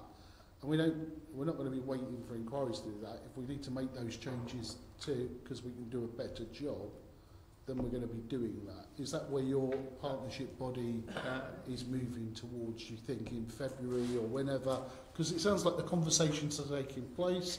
Sound pretty realistic to me about that, albeit in a bit of code, you know, in terms of that, and everyone watching what's going on in other places. But that's where we are probably heading to. I think, without using code, I think it's inevitable that the LRF meetings over the coming year or so, there's going to be 3 or 4 of them in the next 12, 15 months, they will be taking papers with recommendations for change. Yeah, I think that's inevitable. Okay, other questions then, because I think we've reached the end. I think almost certainly, I think when we come to reflect, and thank you very much for having engaged with us, and you know, and I think, you know, I think we can say, you know, your part, we're very pleased that you're there. I think Londoners should be pleased that you're there, to be honest, and doing the work that you're doing, in coordinating with partners and doing some of that work that you outlined earlier on, because the testing and preparation issue is key here. But, you know, I think we do need to learn the lessons pretty quickly of what took place and what can we do better. I think we will be doing another session on this, and we'll certainly consult with group leaders, individuals, about what that other session looks like and how do we bring people together as that. And please, we'd like, you know, as, you know, which is not much information as possible to share, because we want to support you in your work, to be honest. And if we can give that support, we'll continue to do that. Thank you. I'd certainly be keen to bring something back on. We spoke about, you know, ideas about local authorities, but also the assurance side of things as well for London. Thank you very much. Thank you. Okay. In terms of that, I don't think we need to do any more except do the formal bit at the end of that. We're asked to note the report and note the discussions arising from questions we've asked. Thank you very much. Okay. Then we move on to item 7. We've got a report before us. Are there any questions to the officer? Okay, can we agree then in terms of that as a way forward on item 7, which is the further work of the Assembly. Item 8, the Secretary Quarterly Review, Quarter 1. Any questions to officers? Okay, you're asked to note the Core Secretary Quarterly Review for the first quarter 2018. Sorry, just phoned by saying 9, work programme for the GLA Oversight Committee. You're asked to note the work programme for 2017-18 as set out in the report. We can identify any additional issues outside this meeting. Can we agree that? Item 10, date of next meeting is Wednesday the 11th of October 2017 at 2 p.m. in Committee Room 5. Item 11, I have only got one really announcement I want to say. This is Vishal's last meeting with us. Can I thank him for the support that he's shown to all the Assembly members in carrying out their duties. You know, it's not a sad occasion because you're going on to greater things in the, I think it's London Borough of Harrow. That's correct, yes. So we wish you well in that, and we hope you have enjoyed, and we've not caused you too many problems with our style as well as the way that we carry out our duties. But thank you very much for the work you've done. Okay, and being that there is no any other urgent business, to declare the meeting closed. Thank you. Good.